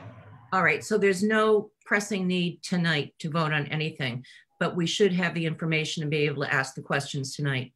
All right, very good. I guess I just have a point of order here, whether or not we want to let Nancy or Kevin or all of our experts get through their presentation first, and then we can ask questions. Is that all right with everyone? All right. Okay, very good. And I think she should share her screen so the public can see. Yeah, I said that, yes. Oh, sorry, I didn't hear. That's all right. Yeah, yes, please share your screen, Nancy. I will let you know that I am having technical difficulties tonight and occasionally freeze. So if that happens, we'll have Seth come in and just kill me. No. Virtually speaking. Yeah, no, help you. All right. Screen sharing. There you go. I believe we're up on transfer station rates. Okay, very good. So just as a spoiler alert, we are not requesting any rate changes in the transfer station. So rather than go through 10 slides and regale you with all of our information, I'm just going to hunt and peck a couple of slides for you, just to highlight a couple of things so the board will know when it comes forward to you again. So let me just put this into presentation mode. So the reason why you might consider a transfer station rate increase later on in fiscal 22, or for reasons you are already well aware of, we're having a decrease in the revenues from recyclables. Unfortunately, the disposal costs are not decreasing, they are only increasing, as was evidenced by the April special town meeting vote to add $110,000 to the fiscal 21 budget hauling costs. Already this year, we've spent $744,000 in hauling costs, and we still have about 6 weeks left of bills to process. And another item for the transfer station enterprise is a need for investment in equipment. So the yard jockey was already approved, it's on order, or soon to be on order. They also have a loader that was approved in April, and they also need an excavator and truck and security improvements that are on the capital plan. So those equipment needs will need to be addressed, whether we do debt service or whether we do an outright purchase, and that will have to be reflected in the rates if nothing else changes with the hauling costs. So just a quick, the hauling costs over the last 5 years, as you can see, double-digit increases with no end in sight. These are the different hauling cost providers, just so you have a feel of where our costs are. The two biggest are CMAS for household trash, which is just over about $104 per ton. And then New England Recycling for construction demolition debris, which is $110 per ton, which is the second highest. what we have concern of that we may be back to you, will probably be back before the select board later in fiscal 22, is that the construction and demolition debris with New England Recycling contract expires in November. And that has been held at $110 per ton for 3 years. So it is likely it is going to go higher. And if that is the case, we would come back before the board, barring any other changes, for some type of proportional increase in the C&D rate and potentially in some of the other bulky waste rates. Any type of a sticker increase, if it were to be considered, would be something that we would do on probably on a calendar basis, because everyone has purchased their stickers already. But that's just kind of a spoiler of what could come if the New England Recycling contract doesn't do well. Year to date, the enterprise fund is up about $70,000 in revenue over its projected amount. But keep in mind, we added $110,000, so we still need to take in another $40,000 in revenue to be self-supporting. And as we previously noted, we had some skew in our revenue for the stickers because we weren't enforcing stickers when the pandemic struck in the spring of 2020. So some of that sticker revenue came into fiscal 21. So that's our concern. Good news is that we're not going to need to have a revenue deficit. Bad news is we do have some skew from the stickers, and we did have to add $110,000 to the budget. So we still want to make that up to make sure that we're self-supporting. So barring any questions from the select board, I'll stop the transfer station presentation and move on to the sewer rate presentation. Any questions, anyone? Yes, Ms. Canfield? Just very quickly, Nancy, thank you for drilling this all down, because it's such a situation, and the fact that we're not in the hole is great. Anecdotally, I think I have a question. I think Kevin's still here somewhere. We're all on weird screens now, but have you had to turn, like, I don't know, random question. Do you ever have to turn away haulers that you're, quote unquote, full at the station? Like your capacity is maxed because of the limitations of where stuff can go? All I heard was, I think that's Kevin Cafferty. Kevin, we do. I can't see him. John is also on the call, and he could probably address it. Sorry? Can't see you either. Oh, I see him now. yeah. All right. Kevin. No, we typically don't turn away haulers. We bring everybody in that's bringing material in and dispose of it. Okay. So provided it meets our criteria and guidelines for what we can handle. Okay. I only bring that up because I got a surprising notice today from one of the private haulers who has delayed pickup in Scituate today because they had no place to take their stuff because everyone was full. And I've never heard of that before. Have you heard? Like, is that like a thing? So they said it was full at the station? They didn't specify where they dispose of their stuff, but they said that they were no longer, that today was at capacity and they couldn't pick any more trucks up. It might have been their capacity because to my knowledge, we've taken everything unless we've been turning around a trailer or something to that effect. Sean, did you hear anything about that? As far as I know, we've always been able to take it. And if not, we stack it up, process it, and then dispose of it in the dumpsters. Yeah, we haven't had a problem with any of our vendors handling what we've been taking in. If it's, I know, it completely shocked me because I've never heard of such a thing. So that's why I thought I'd just run it by you guys because you know. Okay. It did happen when the only glass recycler went out of business a year and a half ago. That left the whole East Coast here of Massachusetts scrambling to find a place to put it.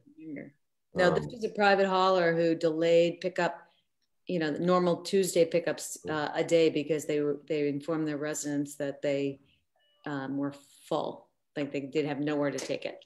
So they might be taking it down to the Braintree yard. There's a disposal place down in Braintree, and they might have had issues down there that prevented them from taking it. But that's separate from how we handle it. Great, thank you. I just was curious. Mr. Goodrich? On the construction and debris fees, it looks like we're at 240, which is the lowest compared to Marshfield.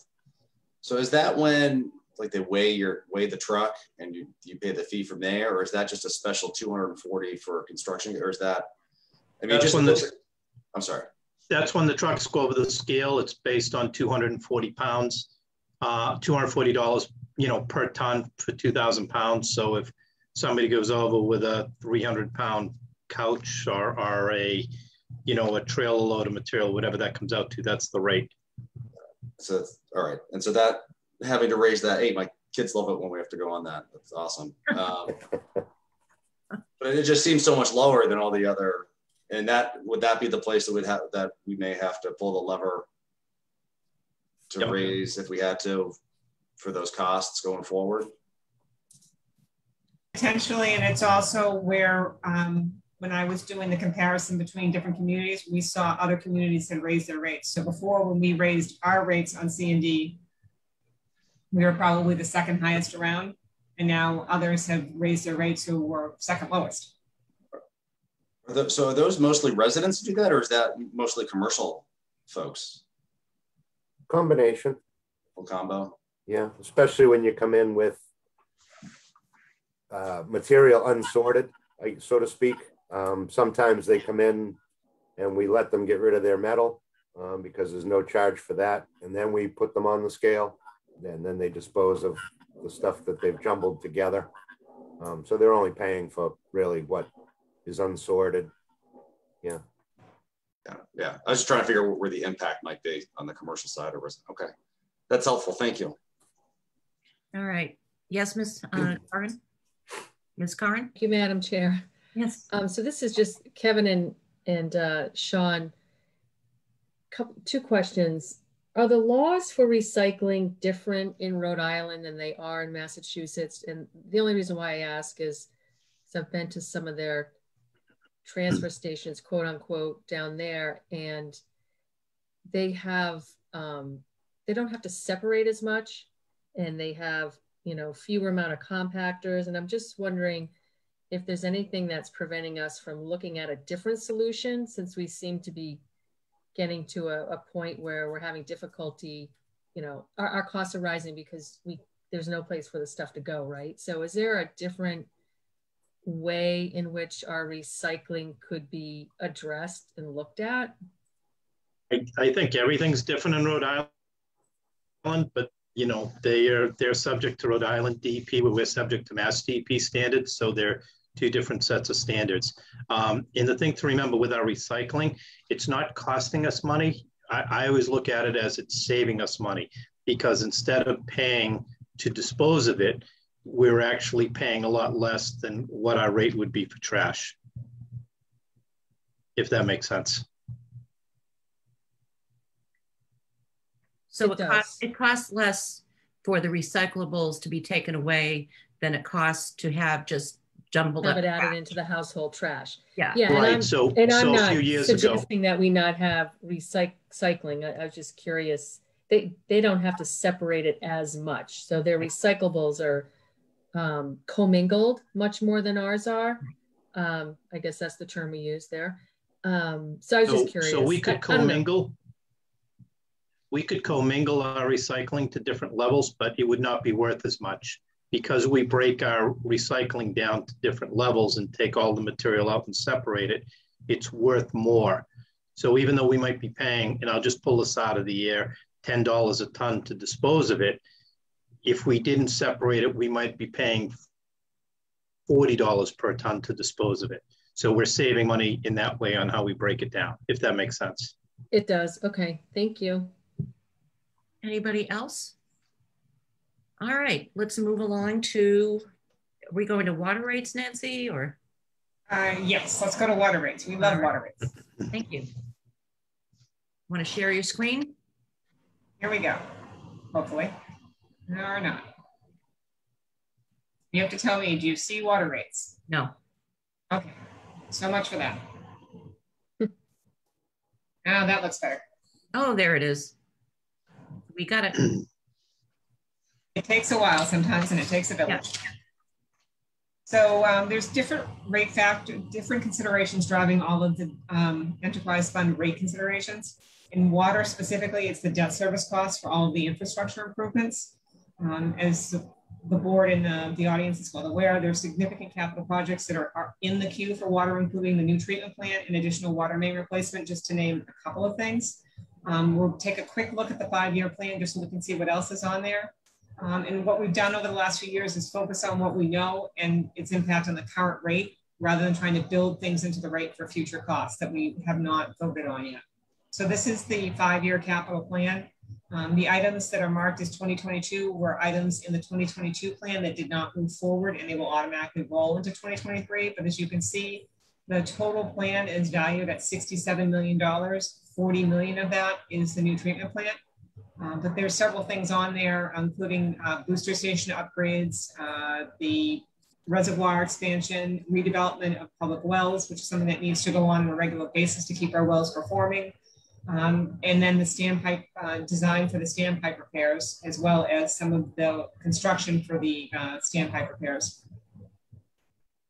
So what we're looking at right now is the authorized and unissued debt. So we have 3.5 million. It was originally $4 million that was approved for the engineering and design of the new water treatment plant. We've already issued 500,000 of that and incorporated it in the rates. So there's still 3.5 million out there. There's $800,000 for design and engineering of Hummer Rock water mains. We have not moved forward on that project as yet. We've been focusing more on the water mains within the mainland part of Scituate. The well 17A green sand filter, that was was also financed with a Clean Water Trust grant. That project is finishing up. I don't think we're going to need all of the different authorizations we have. So it is possible that $2 million of that authorization can be rescinded at a future town meeting once we finish that project. The 2.7 million for the new water tank that we just approved, and the 3.3 million for the Dolan Wellfield construction that was just approved in April. So those are some big ticket items that are sitting out there that are not incorporated in the rates, that at some point will be incorporated in the rates once we move forward with the projects and start incurring costs. So every 1% increase in the rates is approximately $61,000 in revenue. The things that we did not incorporate in our last rate review back in this fall of 2020 that are town meeting approved authorized projects that we have started to spend on is the $4 million that we just talked about, the 800,000. There was the 350,000 for the permanent residuals. That project has already moved forward. It is under construction right now. We've incurred the cost, borrowed the funds, so that needs to be incorporated in the rate. And then the two others that we also spoke about. So what does our debt look like right now? So 2022 is the year that's going to be starting in July. That's where the debt is positioned with existing long-term debt, the items that have been issued for which we're repaying principal and interest. The pale pink are the authorized and unissued items that we just reviewed and their impact on the debt service. So as you can see, even though the hot pink is going down, it's not going down enough to accommodate all of the additional infrastructure debt service costs that we're going to incur. So in fiscal 21, we factored in an additional just over $1,077,000 in estimated debt service. In actuality, we issued 2 different bonds in fiscal 21. So the actual debt is going up to $1.3 million. That included the $5 million in water mains and the $350,000 for the well 18 permanent residuals. So in order to accommodate that delta, we're looking at a 3.9% rate increase. So that would bring us up to make up the difference for the 237. The other concerns that are something that we should consider is that the town of Marshfield increased its fiscal 21 out of town water rate by 10%.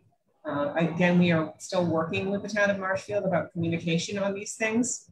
The first half bill was $173,000. Our overall budget is $354,000. And actually those bills, I don't know, Kevin, if you remember what they were, they just arrived in like the last week. So I believe we're still within budget.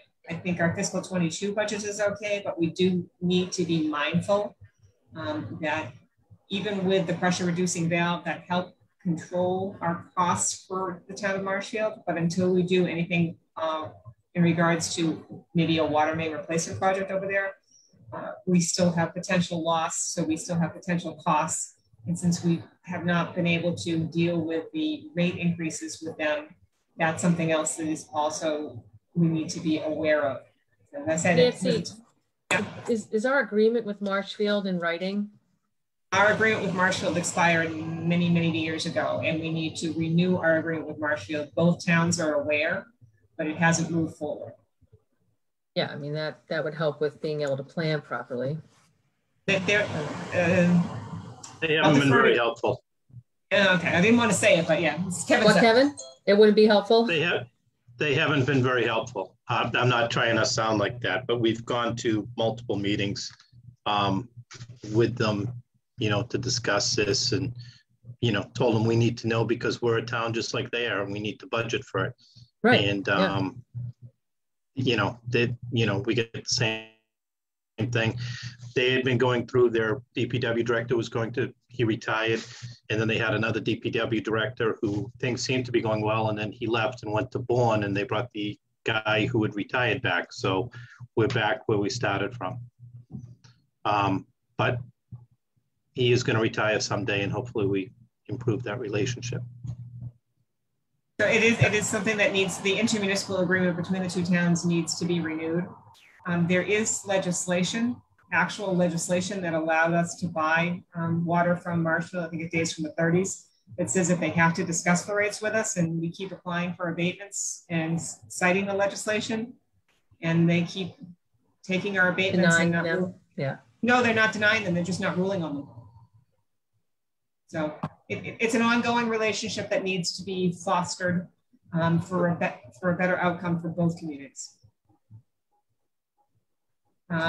Just a quick summary of the Marshfield bills, just so you can see how in 2018 we had a water main break because of Riley. We actually had 2 of them, so that caused the $185,000 specifically jump, and we did get 75% of that reimbursed from FEMA. And the decline has been, a lot has been due to the pressure reducing valve that Kevin and his team and Sean installed, which helps control the flow in Hummerock. So last year we added a 4th tier for usage, and we looked a lot about where our usage was and where the drop-offs were. So I wanted to provide this analysis to you within this presentation and then see what additional information you would like. I could make this presentation like 50 slides long, and I go down tangents in different roads of data analysis and then have to back away. So this is where I'm going to need the board's direction on where other areas they want to look at. One of the problems we had is because when we voted that 4th tier, which was in October of last year, and the usage, we don't have a full year worth of usage, and we don't have the high periods, which would have been the summer, to really see if that 4th tier is affecting people's behavior or if it will. But I did want to break it out to you right now based on, there doesn't seem to be any effect. It looks about the same. It's about 40% in the first one. If you look down at the bottom, it was 0.3, now it's 0.2. That could be because we don't have enough information and people really haven't felt the burden on their pocketbook for that high use behavior, or it could be the high use behavior isn't impacted by a rate. So it's something to consider. We don't have enough data to draw any conclusions, but I do want to provide this at the 1,000 cubic feet breakout, just so you can see it a little bit better. And on the first column indicates what tier someone is in once they go over that threshold. So the bottom, almost over half of this is in that more expensive tier 4. And as you can see, there really is no drop off. But again, we don't have enough data to really judge. So the rate summary that we want to go over is the things that are not yet included in the rates because they had not yet been borrowed is the remainder of that design and engineering, the design and engineering for Hummerock water mains, and the 2 major projects that were just approved in April. Again, we have $67 million on the capital plan, the $40 million water treatment plant fast moving up, and I'm sure that design contract will be before the board shortly for their approval. So the big question is, what have the water rate increases been in the past? And this is the last approximately 10 years. And then the type of increase and what it was used for. So last year, the rates were voted to be increased by 11%, the base and the usage. And then we added a 4th tier of usage for over 5,000 cubic feet. And that covered the $5 million water mains and the $500,000 in plant design. So what is the recommendation? If right now, until we have further discussion on it, the recommendation that we come back to you with is for that 3.9% to make up the delta in the debt service of the just over 200,000. The rate increase will address specifically the debt service, which is addressing the infrastructure needs of the system. The other thing we need the board to consider and come back with is the pursuit of other capital projects to reduce expense costs, because that's one of the things we look at is how can we increase revenues, how can we decrease expenses overall. And that would be potentially moving up the Hummerock water main replacement project and getting it out for a design. You know, it's not like Sean, and Kevin don't need something else to do. They're only running about 12 different projects right now, but the prioritization of that project needs to be discussed at some point as to whether we kick the can down the road a few more years or whether we try to move that up as the next phase of water main replacement after the two that we're working on. And then looking at the different financing for the remaining infrastructure improvements, such as ARPA funds. What will the ARPA funds bring? But not only ARPA funds, if you recall the ARA funds, you may not recall them, I recall them from 2008, the recession of that period. There were a lot of financing tools that became available, different types of bonds that would make some of what we're trying to do in the investment in the infrastructure with water and probably sewer more attractive. So that's something we'll look at in the drinking water funds that the state has, their state revolving fund, which is what is financing the green sand filter right now. That's something that may be a useful tool for us for the water treatment plant specifically. It used to sometimes provide grants as well as low interest loans. So right now a 2% loan from them is not that attractive. We can probably do better in the marketplace ourselves. But if that was paired with say $1 million grant, it looks very attractive. So those are just some things to think about as we talk about in the future, how to finance the $67 million that's on the capital plan. So what does our water bill look like as compared to other water bills in the area? Well, Cohasset is still leading the charge with the highest water bill around. Hingham, the town that I live in, it's a little hard to say since Hingham decided to buy out Aquarium Water and buy their own water system. It doesn't look like the rates have changed. So I'm expecting that to remain in the number 2 slot. We are in the number 3 slot, which isn't surprising considering the type of investment that we have made in our infrastructure over the last 3 to 5 years. This 3.9% increase would mean about a $25 increase on a 7,500 cubic feet bill. I think last time we checked that that average user is slightly below that, but it's just so you can compare apples to oranges across all the different communities. Several communities did change their rates recently. Marshfield and Rockland both increased their rates, but there are some communities that have done nothing for many years, like Kingston.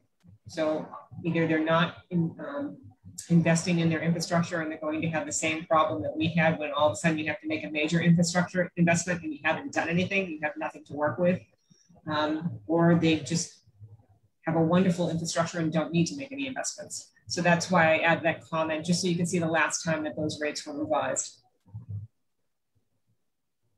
And that is the last slide, and I'm willing to take any comments. I know that Sean, and Kevin are also willing to take any comments and direction at this time, and I'll just stop sharing that so we can see each other. All right, so I see whose hand up from the board. Andrew Goodrich, please. I think I'm still marinating on it. My hand is not. Okay. All right, Mr. Vignani.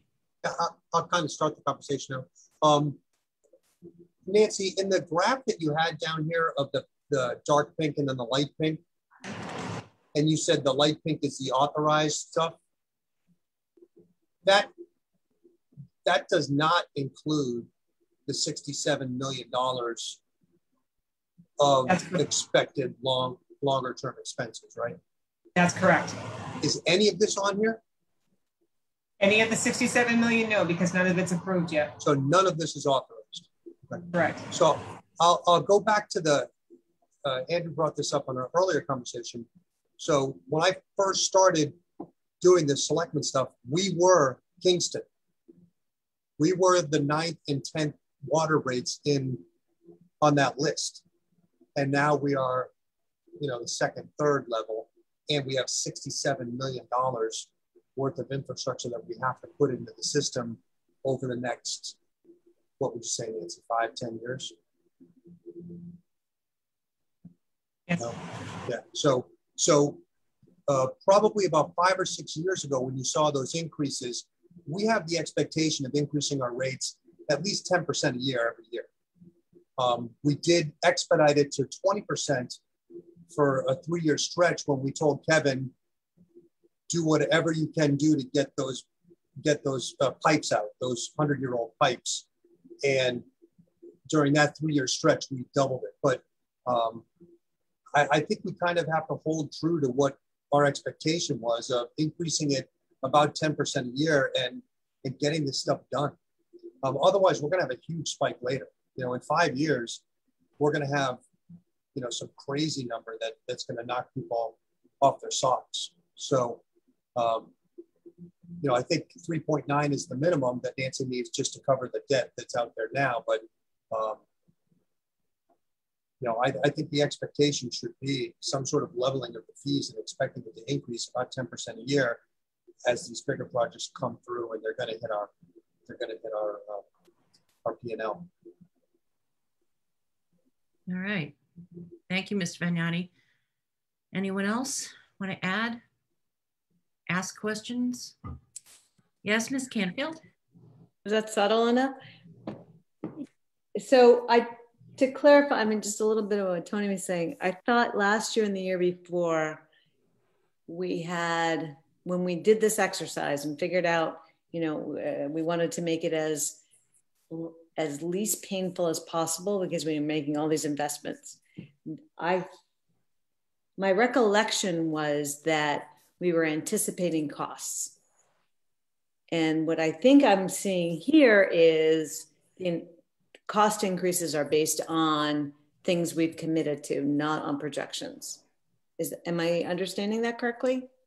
That is correct. We, the last probably 2 to 3 years, we focused on just what had been approved and the actual impact because the impact was so great. Okay. Well, that's concerning for sure. I would just to the chair say that we might want to put at the front burner, putting together an intermunicipal agreement task force or something to address the whole Humrock situation, because we obviously are completely at their mercy right now, and that does not sit well with me and I'm sure Nancy's projections.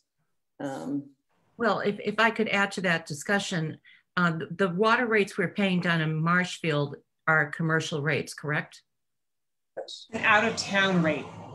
So it's different from the commercial and different from the residential. Yeah. Okay, all right. Because it just seemed to me as though we could rally the Marshfield commercial user base to ask them to please not increase their commercial. But if there's a special out-of-town rate, are they giving water? Are they supplying water to anyone but Humrock? They also supply to Pembroke. Okay, so Duxbury as well. Duxbury also. Well, I don't know that I don't know that we have enough.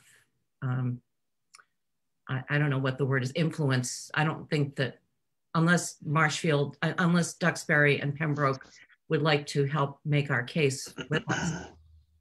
Do they have any interest in it?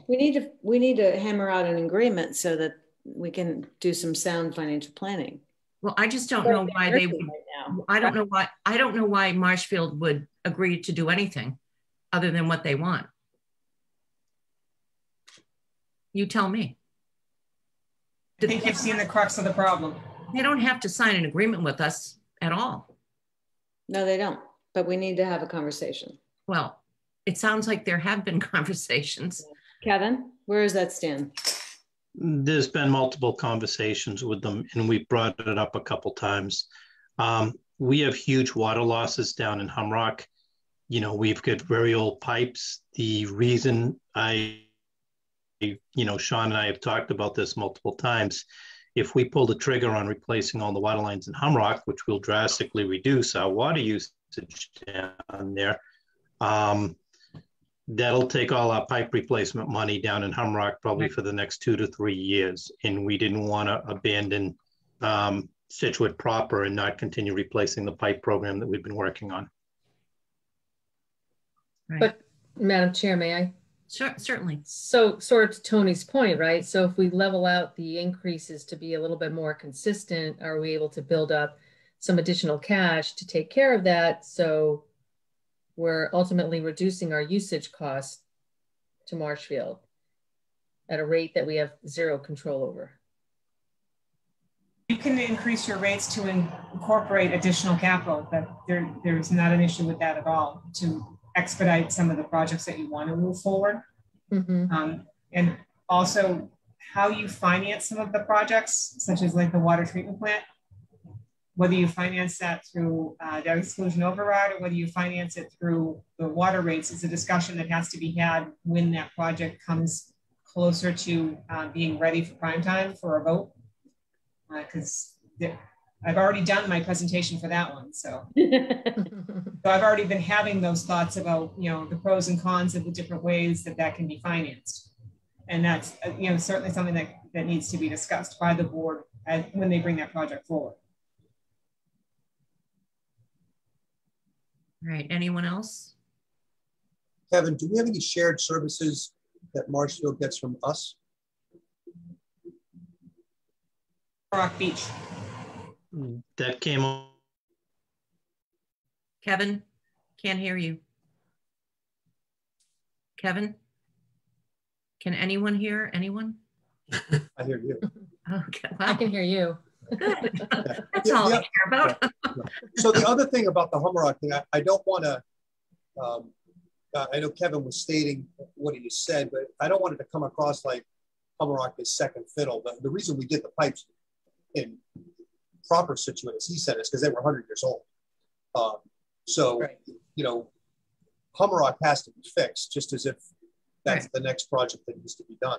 So, the fact that it's going to save us water is great, but the pipes need to be fixed. And if it's $61,000 per 1%, that starts us on that project of doing a chunk of Humrock. So, and there may be some opportunities there, again, with the different, like the infrastructure program that is moving its way through Congress at a very slow pace right now. We might see something come out of that would not only benefit water and sewer types of infrastructure projects, but also there was talk before about FEMA resiliency projects, where that addresses both items. That could make it a very attractive project, especially where we already have design and engineering money in hand. So there's just, I hate to say it because it really makes me sound really boring, but there's some exciting financial things that could be happening that would help our infrastructure. Nancy, are those grants or loans? It could be both.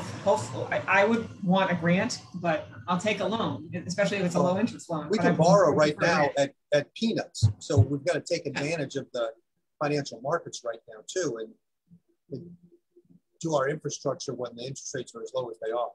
I mean, that's why we have a little bit extra debt service right now, is because we did take advantage. Right. And we should continue, because I don't think the rates are going to be at 1% for the next couple of decades. No. I agree with you.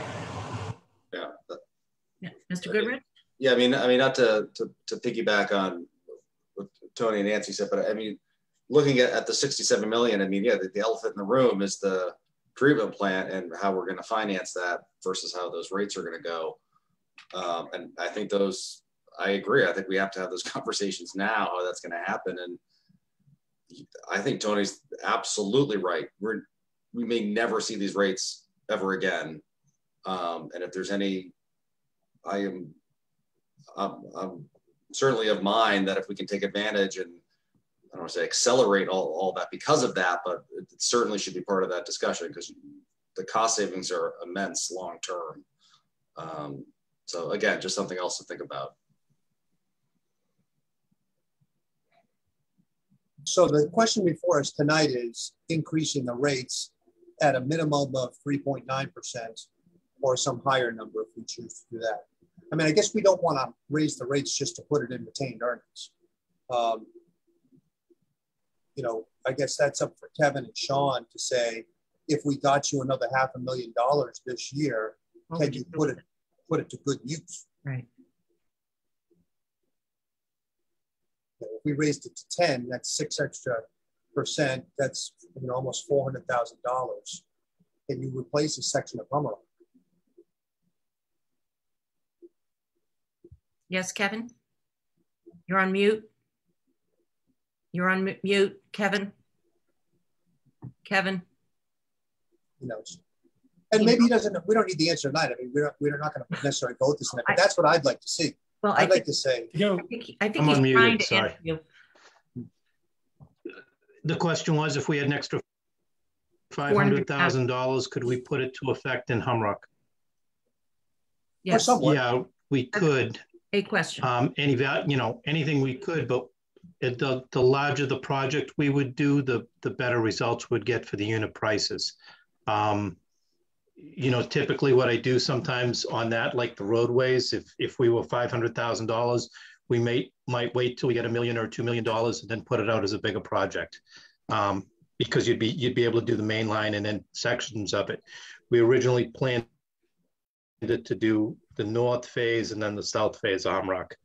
But it doesn't have to pay for the whole plan. It can just pay for the financing of it. Yeah, no, exactly. You could do it that way too. Yeah. Like you could do the bonded over 5 years and use that. Yeah, definitely. So definitely. I think that's what I'd like to see at the next meeting. What would be the next projects that you would do that would have a bang for the buck if we were to raise the rates more than Nancy's saying we have to at a minimum? So the doing Humrock would be a long-term saver of funds, because we'd lose a lot of, save some of that water that we're being billed at Marshfield. It wouldn't help the water situation that we had kind of in the mainland. And that's the only reason why we've been focusing more on the in-town stuff until we get a lot of that area straightened out. And I can see Karen Canfield saying, before we do that, let's negotiate the rate for the next 20 years so we don't reduce the water and double the rate. Well, Ms. Canfield, do you want to answer that? I'm perfectly happy to have Mr. Vignani. Yeah, so recapping what we have been proposed tonight would result in a $25 a year average increase to residents. And that would cover the things we've already committed to. Is that right, Nancy? Yes, the things that we've already borrowed for that we're incurring debt service costs for. That's just to pay the bills. Yeah. Okay. So now, $25 on average, except for people that put their water on every single night at 3 a.m. And I have sympathy for them. Okay. And then they'll be in tier 4. Yeah. So, I mean, at a minimum, we need to cover our bills. And what we're talking about on the margin is, do we want to accelerate investment by increasing that number? Is that correct? Okay. All right. Your advice on that? Nancy. Madam Chair, may I share my screen for just a moment again to show you a slide that I think might be helpful based on the comments of the board? Yes. Okay, let's see if this works. So these are the projects that are approved that are not incorporated in the rates. So these are the additional debt service costs if we went out to borrow these and started working on these projects. So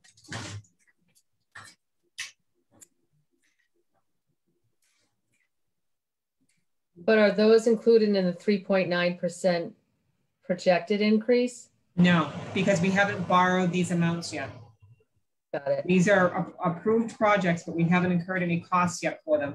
So if we were to immediately go out and start doing all of these projects and borrow for all of that, you're looking at approximately a 15% increase. So these are projects that we know are out there, they're approved, they're gonna move forward, the impact on the rate. And that's why on that particular slide, I put the debt service on there.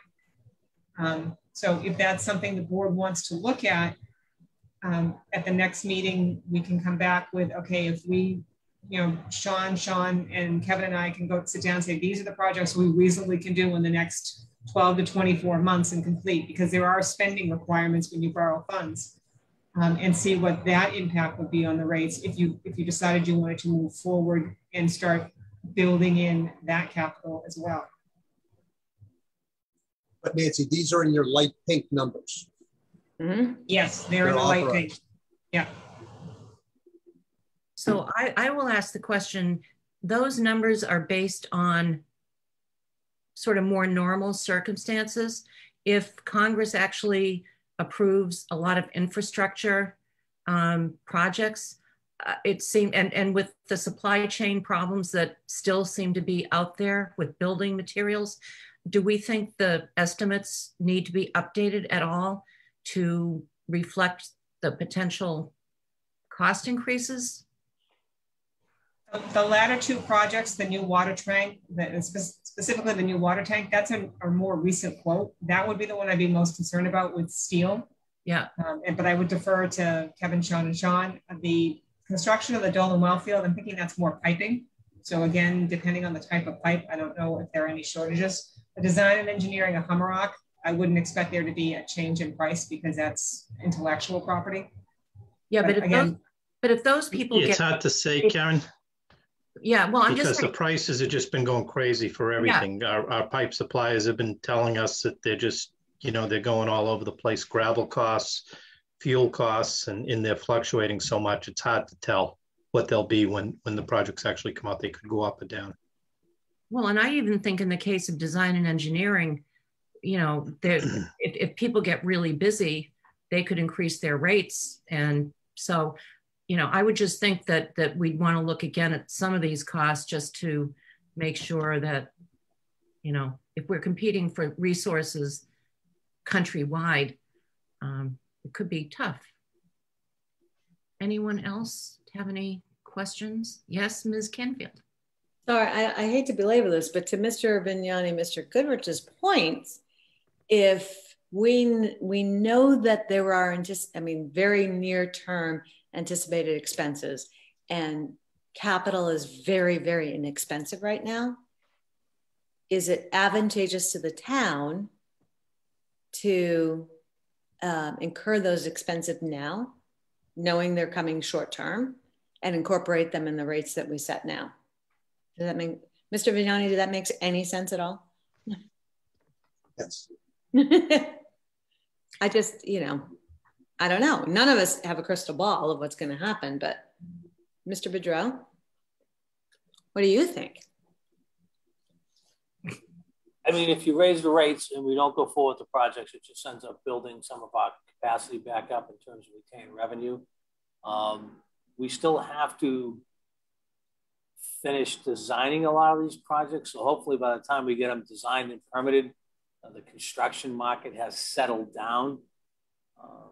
You know, I know one of the things that's been talked about with the infrastructure package that the president's talking about is we're not sure that the country has the capacity to produce enough steel to do all this. So that could, but you know, we're hoping $60 from a sheet of plywood is outrageous. It can't continue. So hopefully by the time you get these projects fully designed and permitted and we're going out to bid, the construction market would have returned to some level of normalcy. All right. Any other questions, comments? No? All right, thank you, Nancy. Food for thought. On to next, sewer rates. Okay. Yes. They're coming up.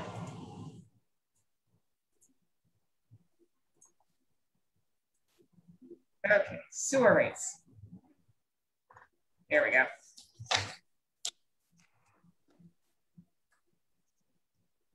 So as we discussed with the water rates, the items that are driving the sewer rate increases are specifically the debt service for the I&I project. And there's like water, there are significant items in the in the 5-year capital plan that will affect debt service, but not as dramatically as in the water enterprise fund. So when we were speaking about the sewer rate increases in the past, and at one of your recent meetings, we spoke about the sewer connection fee, and this is fairly level estimate for fiscal 22. So the Toll Brothers fees are now drying up, and we have a few other developments that have fees that will be coming in, but we didn't lower it back down to what we had in prior years, which is around 200,000, because we were waiting for these fees to help support the sewer enterprise. If there aren't any fees coming in, whether they be from developments that are the smaller developments that are in the sewer areas, or from the 1 or 2 houses that are being brought on as separate through privilege fees because they're already in a sewer area, that's going to be problematic for supporting of the sewer enterprise fund. So that's just, I wanted to acknowledge that we are keeping that estimate higher than I would like to see it, but based on the comments from the board of what you have been approving and what is in the design queue right now with planning and what's already been approved. The septage processing capital project which is currently ongoing, which I think it may be nearly done. Kevin or Sean could probably specify on that, is supposed to help our septage revenue. It's supposed to make it more attractive for people to come in. So right now the septage disposal fees and the connection fees are the actual revenue, and the fiscal 21 year to date are down there. So our septage disposal is lagging a little bit, but one of the main disposers didn't want to come to us anymore because the water was not being drawn out of their product, so they were paying more. And we weren't, we were charging by the actual tank load, not by the actual amount delivered. So the septage receiving facility should address that and should make us more attractive, for lack of anything else, for septage receiving. That being said, we want a nice balance to keep our bioorganisms happy for the treatment, so we don't have to use additional electricity for UV or chemicals. See, it does sound like I actually listen to Will when he makes these presentations. And you do. What really necessary information I have lost, but I have retained that we need to keep the bugs happy. And seawater doesn't make the bugs happy. So the fiscal 20 rate increase of 6% mitigated some of the debt retirements, but when I brought that presentation before you, we took advantage of the retirement of debt. Unfortunately, that was not debt that was supported by the sewer enterprise receipts. It was debt that was supported by a debt exclusion override, and it was general fund tax levy money that came in. So we have a delta of $97,000 right out of the gate. That's a problem that we need to make up. We also have a $30,000 increase in indirect costs, and those are the costs that the enterprise fund reimburses the general fund.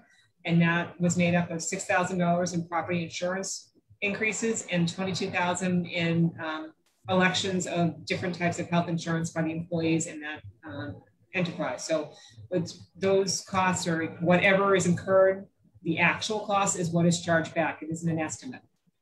We also have a new agreement now in place with the collective bargaining unit, and that's bringing in approximately $16,000 increase in salaries. The cost of living increase for that was 1.5%, as well as there are step increases. So we talked about this as the sewer enterprise fund budget was coming through the process last fall and into the winter, that it was going to need a rate increase to move forward. But we always look at, especially Chairman Vignani always asks us to make sure that we investigate what expenses we could cut to close the delta. The fiscal 22 department request for the sewer enterprise fund was reduced by the town administrator by $181,000, and we still have $147,000 to make up the difference. So there was a major reduction in their budget before it came forward for the board to consider, as well as for the advisory committee and town meeting to consider. So what's on the capital plan? There's about $24 million on the capital plan, and that includes the expansion of the sewer system, a $12 million expansion, depending on how that plays out, whether it be through the regional agreement, whether it be through additional capacity that we are able to capture from the Cedar Point and the Oceanside I&I projects. Where that is on the 5-year capital plan may be a little bit too aggressive. Right now it's in 2023. I don't think we'll be at that point in 2023, but maybe we will be. And whether or not that cost is still reasonable at 12 million and how much of that would be recovered through betterments is something is yet to be discussed. So that's something that you just need to be aware of in the capital plan, as well as other I&I projects. The Chain Pond area for 4.2 million would be the next one after Oceanside that's been identified as one of the main sources of I&I. And as Will comes forward with Kevin and Sean later on to discuss the studies that come out of Cedar Point and the actual recovery that's occurred there, that will give a better feel for what is going to happen in these other I&I projects, I think. So what's authorized right now for the Sewer Enterprise Fund for debt? So at the April town meeting, we authorized 4.9 million for the Oceanside area, which is a major I&I project, probably a relining because that's a force main. We also authorized 660,000 for a sewer facility study, and that looks at not only the wastewater treatment plant, but the overall system, including pump stations. So out of that study, we should expect to see more capital projects that are going to come onto the plan. We also have 3.2 million for Cedar Point. I'm not incorporating that because that in any of our rate projections, because that's supported by betterments. And then we have a authorization that's still on the books from 2014 for design of sewer expansion. So once we have capacity, whether it be through a regional agreement or whether it be through these I&I projects, we already have an authorization to start moving forward with the design. So that's good news. And we're not incorporating that in our rates because, as you can see, it's been on the books for 7 years and we haven't borrowed it yet because we haven't been in a position to move forward with the expansion. So there is retiring debt in the sewer enterprise fund, which is more helpful for sliding additional capital projects in. What we have to look at is the facility study and the 4.9. So what is that going to cost us? It's about $528,000 in new debt service. Excuse me, do this with my adding machine. It's about $574,000 in new debt service, and we have about $529,000 that's retiring. So it's fitting in well. And then just because it's easier to see it in a graphical sense, that's going to fill this gap right here. We have a lot of debt service that falls off between 2024 to 2025. So that's when we want to issue that I&I project in that gap. And that will help us from rate shock in that area. So even though it feels like we're going through rate shock and we've been going through rate shock, to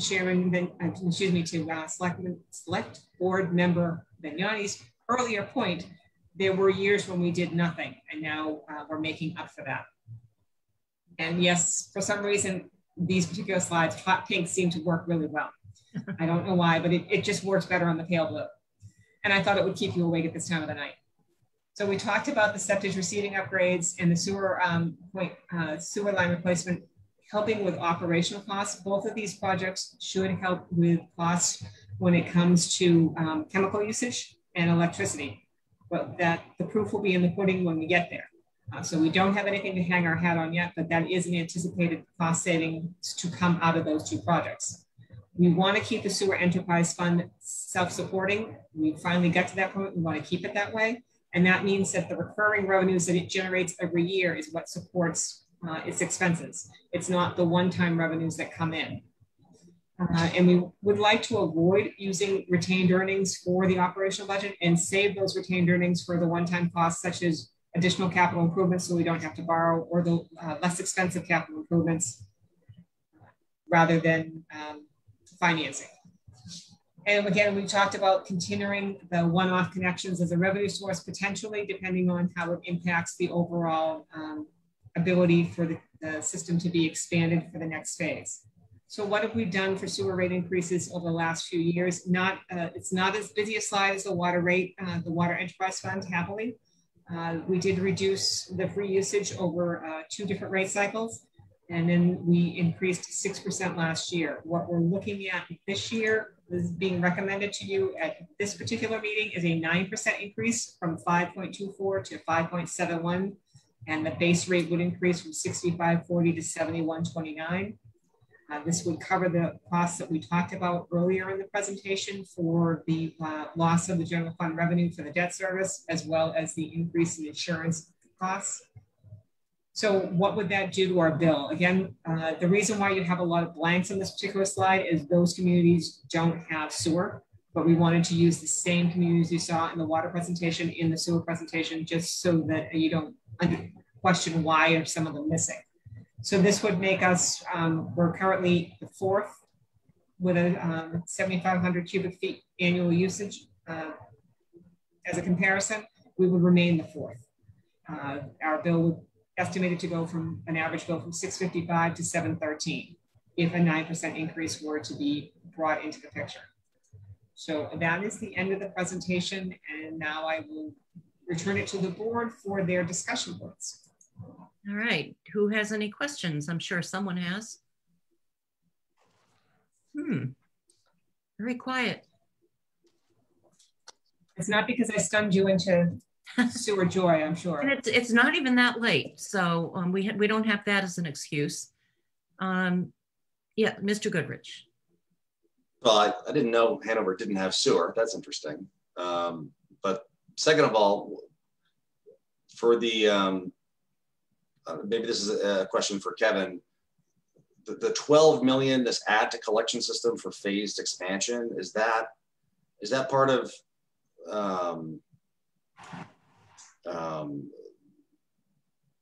I guess, what is that, if you kind of explain, and then do we have some sort of a price?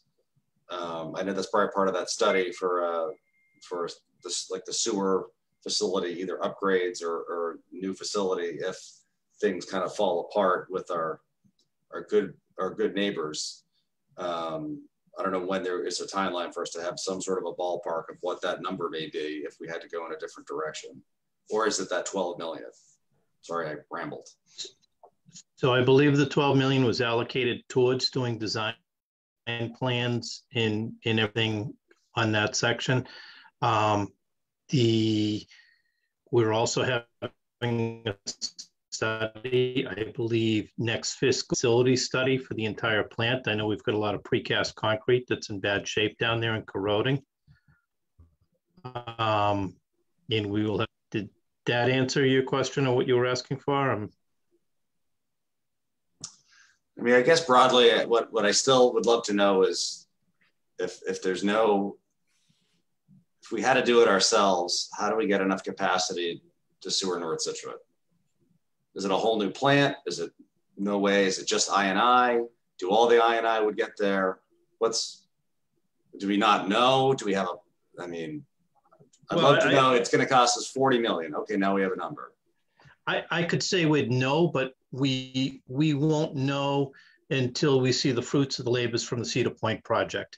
We're looking at it daily now, but it's not like we've got a counter. We're doing the monthly numbers and seeing how it's going over the past couple of years and seeing how far down we're going. That combined with doing some of the other areas that are being identified in the I&I study that we have going on now.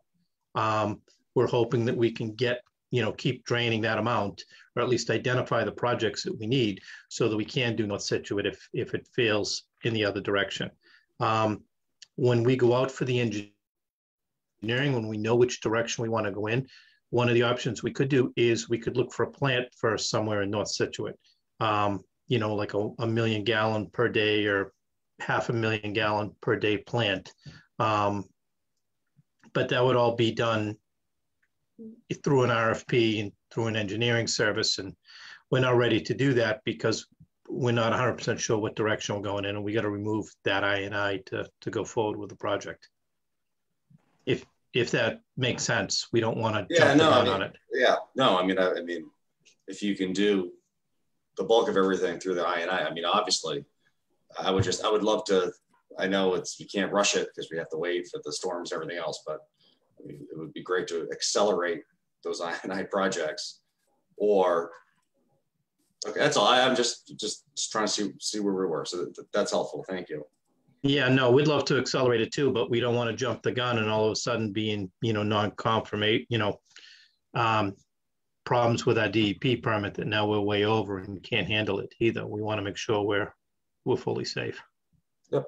Yep. So we are conservative on it. Makes sense. Mr. Vignani? Yeah, just one comment on the study that we've got planned for almost $700,000. I don't know how we can proceed with that right now until we find out what we're going to be doing with Hull. You know, because that changes the whole landscape of what the town sewer system looks like. And it's such a huge amount of money. And it seems like we do these feasibility studies every decade. So I don't know if we can kind of hold off on that until we see what the I&I impacts are of Cedar Point and of Oceanside. To Andrew's point, if that gets us enough capacity, then we can at least do the maybe commercial part of North Scituate through our own system. But if we do get the Hull, the wheeling of the stuff to Hull, that changes everything. You know, we can do a lot of North Scituate. And I don't think we need a study that could be become obsolete on the shelf while we're working on the next 5 years on that project. So that's my thoughts. So if I can address that, Tony, you were in and out a little bit. My connection hasn't been great. That's the facility study that you were saying to hold off on? Yeah. Will is on vacation. Otherwise he would be here doing backflips. Regardless, to handle the waste that we do have to do the facility study. We've got some structural issues that are potentially going on there with some of our precast concrete. I know you've toured the place multiple times, but when you look at the walkways and the overhangs and everything else, you can see a lot of that structural concrete and structural steels corroding. And that's just due to time and age. So maybe it's not the full $700,000 that the study would be. I don't think it would be that much, but I don't want to speak too much for Will, but that's what has to be addressed. And that's the needs to keep the plant up and going in the future. It'll give us a ballpark of what we have to do. So that study is just to look at our current plant and tell us what we need to repair at our plant?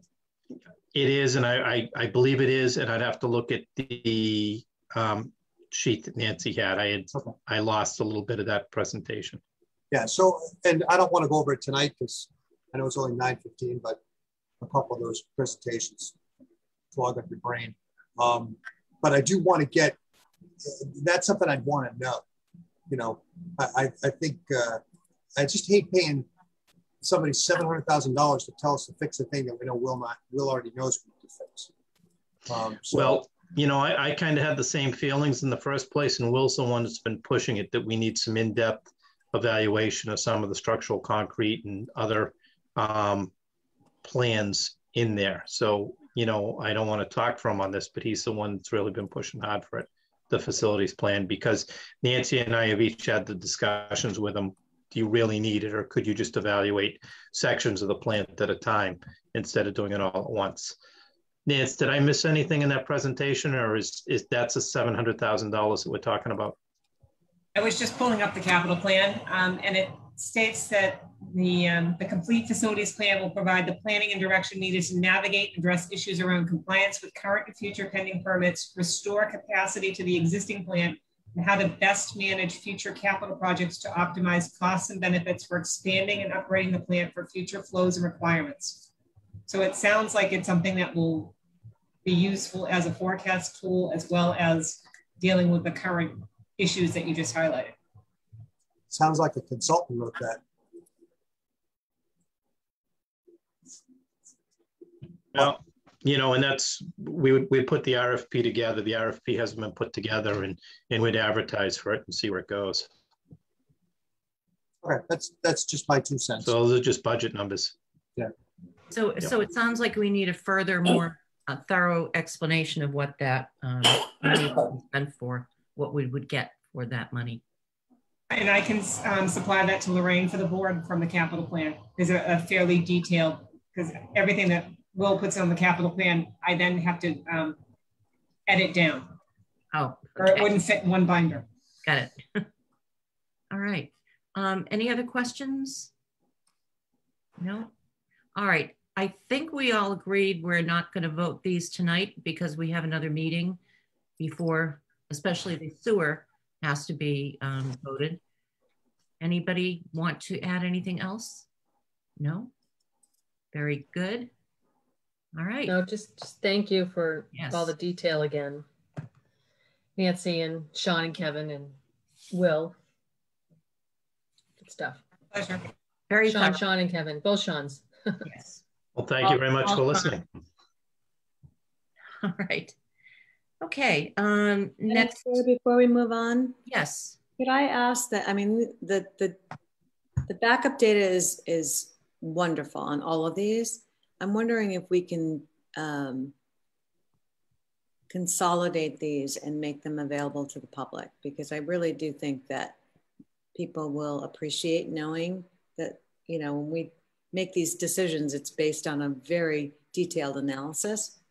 Maybe not as detailed as this, but I don't know if we can, I don't know, consolidate this to make it a little more user-friendly. If it pleases the board, I will put something together and bring it back to you with your next, for your next meeting. If you like it, that's what we'll put up on the website. I would recommend that I mean, this detail is great. If you wanted to consolidate, and I would recommend that the board just authorize Mr. Bedreau to approve it for, you know, not wait 2 more weeks if we don't have to. Does anyone have any objection to that? Well, I mean, all of this is public record. I just think that we can make it more pithy. Do you mean for the public, like a one pager? Yeah, I mean, this is really, really great analysis, and it explains, you know, when they get that bill that says, okay, now you're paying 9% more. Why? You know, I don't know. I just think it'd be great to. Go ahead, Karen. Go ahead. I'm sorry. Yeah, my only question would be when this type of information is posted, I would like it to be clear that these are only proposals and that this is not what is going to happen. So right, that's true. That's a very good point. It should be prepared for release after we vote. That's what, yeah, especially because the increases won't be taking place except immediately. So that if we can then explain to people once we voted what the backup information that we used was, I think that would be helpful. Yeah, I think that's a very good point. Thank you, Madam Chair. Welcome, former Madam Chair. Anybody else? No, do I see anyone from the audience? I don't see any hands up. All right, if everyone's fine, we'll move on to new business. Everyone good. First, we are to discuss vote a one-day wine and malt license for Ellen McKenzie at Scituate, the Maritime Center on 6/18 from 6 to 10 p.m. for a private event. So moved. Second. All in favor? We got to do a roll call. I'll do the second one first also. Move the Board of Selectmen approve a one-day wine and malt license for private events for Michael Apria for an event at Scituate Maritime Center on June 19th, 2021 from 6 p.m. until 10 p.m. Thank you. Do I see a second? Second by Ms. Curran. Roll call vote, please. Ms. Conley. Yes. Ms. Canfield. Yes. Mr. Goodrich. Yes. Ms. Curran. Yes. Mr. Vignani. Yes. Motion carries 5-0. Thank you. The next item of business is discuss vote Scituate Recreation Municipal Employee Disclosures. Maura Glancy, Recreation Director. I'm not sure that she's here, nor does she need to be. There's pages and pages and pages of forms that get filled out by people who work for the town. It seems to me in a lot of cases, teachers who work for the Recreation Department in the summer. Did I get that correct? Yes. All right. Does anyone have any questions about the pages and pages and pages of disclosure? No? All right. Would someone like to, I think we have to read the names. Would that be correct? Who would like to read the names? Oh, that's my job. Oh, okay, Andrew. What's a motion? So not necessarily Andrew. Well, I'll do it. But go for it. Yeah. I'll do it anyway. Before doing it though, I want to just up front apologize to anyone's name that I mispronounce. It's my own ignorance, and I'm very sorry if I mispronounce anyone's name. No ill intent. So, motion, move that the select board, as required by Mass General Laws 268A, have reviewed the disclosure forms from the following municipal employees who seek to provide personnel services to Scituate Recreation. The exemption under section 20B is approved for the following municipal employees: Andy Barlow, Scituate Public School teacher, summer recreation program director. Amanda Kent. Amanda Kent, do you get her? Sorry. What? Amanda Kent, SPS teacher, summer recreation employee. Craig Parkins, SPS teacher, summer recreation program director. David Jordan, SPS coach, summer recreation employee. Ellen Burke, SPS teacher, recreation indoor cycling instructor. Aaron Colbert, SPS teacher, recreation indoor cycling instructor. Elizabeth Dorgan, SPS teacher, assistant lifeguard director. Jonathan Schindler, SPS teacher, summer recreation employee. Kathleen McCarthy, SPS teacher, summer recreation program director. Lisa Howell, SPS substitute teacher, recreation instructor. Matthew Poirier, SPS teacher, summer recreation program director. Megan Bard, SPS teacher, summer recreation program director. Molly Scolasito, SPS teacher, summer recreation program director. Paul Papadonis, SPS substitute teacher, recreation program director. Sarah Stewart, SPS teacher, recreation employee. And Tyler Myers, SPS teacher, summer recreation program director. Second. Second by Mr. Vignani. Roll call vote, please. Ms. Conley. Yes. Ms. Canfield. Yes. Mr. Goodrich. Yes. Ms. Curran. Yes. Mr. Vignani. Yes. Motion carries 5-0. Thank you very much. The next item on our agenda is discuss, vote, board and committee appointments. We have election workers that we need to appoint. Does someone have a motion? So we first have that health one. Do you want what? Is the health board the next one? You want the Board of Health first, Karen? Well, I actually have on my agenda election workers first, but it doesn't matter. It doesn't matter. Do you want me to do Board of Health first? I will. All right, why don't I do Board of Health first? So I think we all know, or we were informed early in May that Wendy Olsiak, sorry about that name, has resigned from the Board of Health, which created another opening. Lorraine, at my request, contacted Kelly Murphy Roach, who was one of the final applicants for the position at the last time we appointed someone to the Board of Health. She agreed that she was still interested. And so we're here tonight to decide whether or not we want to appoint her. Would you like a motion? Please. Move to appoint Kelly Murphy Roach to the Board of Health for a term of 3 years until a successor is named and completion of the conflict of interest law online training program is completed within 30 days. Do I hear a second? Second by Ms. Canfield. Roll call vote, please. Ms. Conley. Yes. Ms. Canfield. Yes. Mr. Goodrich. Yes. Ms. Curran. Yes. Mr. Vignani. Yes. Motion carries 5-0. Thank you. Madam Chair, may I just ask a question of the board? Of course. With regards to the Board of Health. So it's a small board, it's 3 individuals, which makes it tough, right? To any board that's 3 people is very tough with quorums and things like that. So I don't know if we want to just contemplate and think about in the next couple of months. I think it would have to be done at town meeting at a minimum, right? To consider making that board a 5-person board to make it a little bit stronger. So I just wanted to raise it now as the issue is up for us to think about in the future as we move forward. I agree with you. Because frankly, if you only have 2, because one has resigned and you haven't appointed a new one or someone is appointed, if you have a tie vote, I believe that results in a no vote. Is that right, Jim? Yes. Okay. Yep. So I think it would behoove us to do that, but maybe we'll take that up as part of charter review, or would that just be bylaws? Bylaws. Okay. I think bylaw, yeah. All right. All right, we'll put that on our list Town of meeting. Town meeting. All right, we do have to appoint election workers, and I know there is a motion, and these are supplied by, I think, Kathy Gardner's office. Correct. Okay. So, do we need to read the names, Lorraine?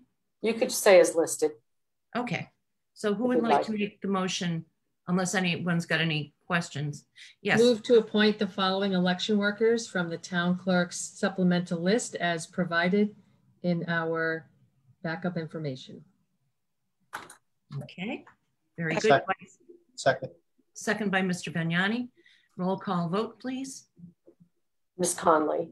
Yes. Ms. Canfield. Yes, and thank you to these people that do it year after year. Yes. Mr. Goodrich. Yes. Ms. Curran. Yes. Mr. Vignani. Yes. Yes, and I will say the town clerk has been busy the past few years. She needs a vacation. And now we've got a re-precinct, and so at any rate, never stops. Now, acceptance of minutes, or I'll do that at the end. Liaison reports. I will start by saying I attended the Plymouth County Board of Advisory Board. Thank you. Thank you. This past week. And all I can tell you is they did approve the budget. And but I will say that there was a lot of time spent on the Plymouth County CARES Act disbursements, and Scituate has reached its max, right, Nancy? Yes. Yeah. So I don't know if we still got any out that are yet to be approved, but okay. But I think what they were talking about there, they were congratulating Scituate for being so on the money. But I think it means that what they've got in the queue, including what they've got left for us, we're still under the cap that we have. But we were only one of, I think, 3 or 4 towns that were that efficient. So, and a lot of talk, a lot of the rest of the meeting was spent talking about ARPA, which is the CARES Act, as it was described, on steroids. I think Nancy and Jim are probably a lot more on top of it than I would have been, but essentially there are 24 different programs that are eligible for this money. And depending on, you know, some of it's just for vaccines, some of it's for revenue replacement. I won't bore anyone with all the various tranches, but they seem to be most interested in the water, sewer, broadband, and air filtration types of grants that might be available in either, I think it was the 2nd or 3rd tranche of the money. But, you know, I think we would all agree that they did an excellent job at making the process simple.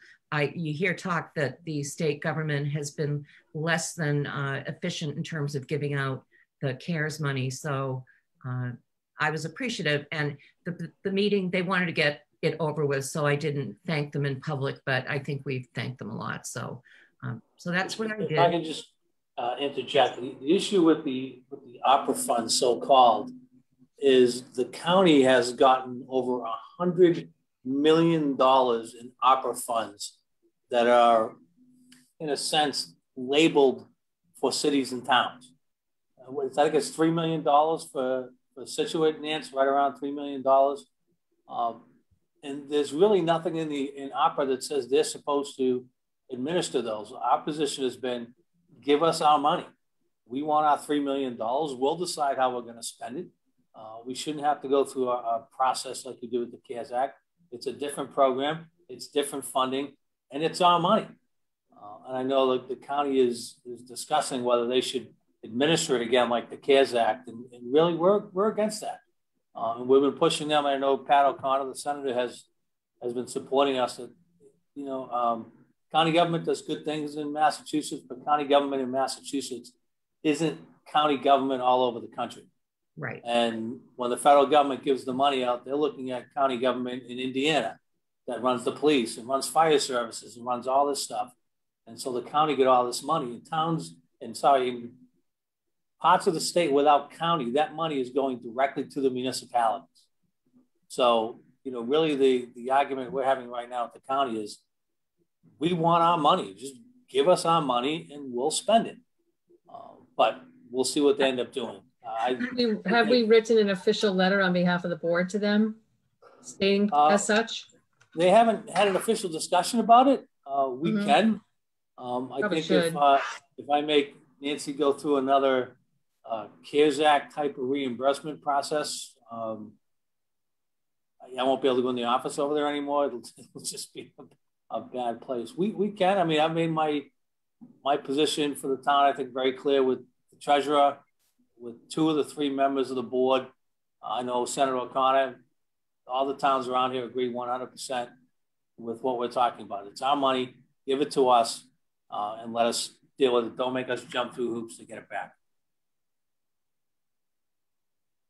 Okay. Thank you. That's it for me. Any other liaison reports? I have some. Okay, Maura. So DEI, I will just give you an update. As you know, they're scheduling meetings with all the departments to go through and sort of just give you an idea of the 4 sort of topics and working groups that their issues that they're going to cover with each of the departments are, you know, talking about employee recruiting and training, you know, are we administering and doing fostering equitable service throughout town? Again, talking to them more about the hiring process, you know, retention and also expansion, and obviously all with the lens of equity inclusion, right? And how can we improve and expand, and then also procurement policies. So just thought I'd share that with you. All the department heads are very well aware of what's coming. Bob Clark's been a terrific liaison in helping all the volunteers navigate through the different departments. So they've been great. So they're moving along, and I think they're going to come before us, I think sometime in July, just to give us another quarterly update as to where they are. So they're making good progress. And then just lastly, it's not really a liaison report, but I would love to just publicly acknowledge the 5 Eagle Scouts that were awarded their Eagle Scout pins this weekend. It was a lovely service. It was outdoors. Nico is the troop leader and just did a really wonderful job.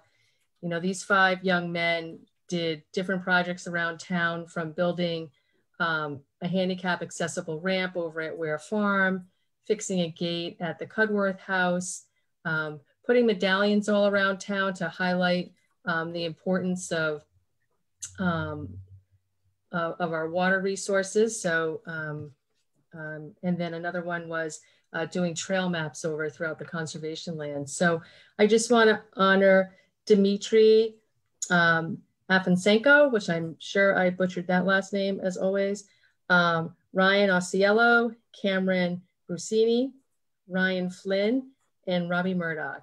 And they were just fabulous young men, and they should all be commended. They did a great job, and that troop is amazing. So congratulations to all of them. And that's it. Thank you, Maura. Anyone else? Andrew, is that a hand up? No. Karen Canfield? Yes, no? Yes, first I'm applauding the Eagle Scouts. I mean, it's amazing how many this little town turns out every year. And that's a great tribute to the program.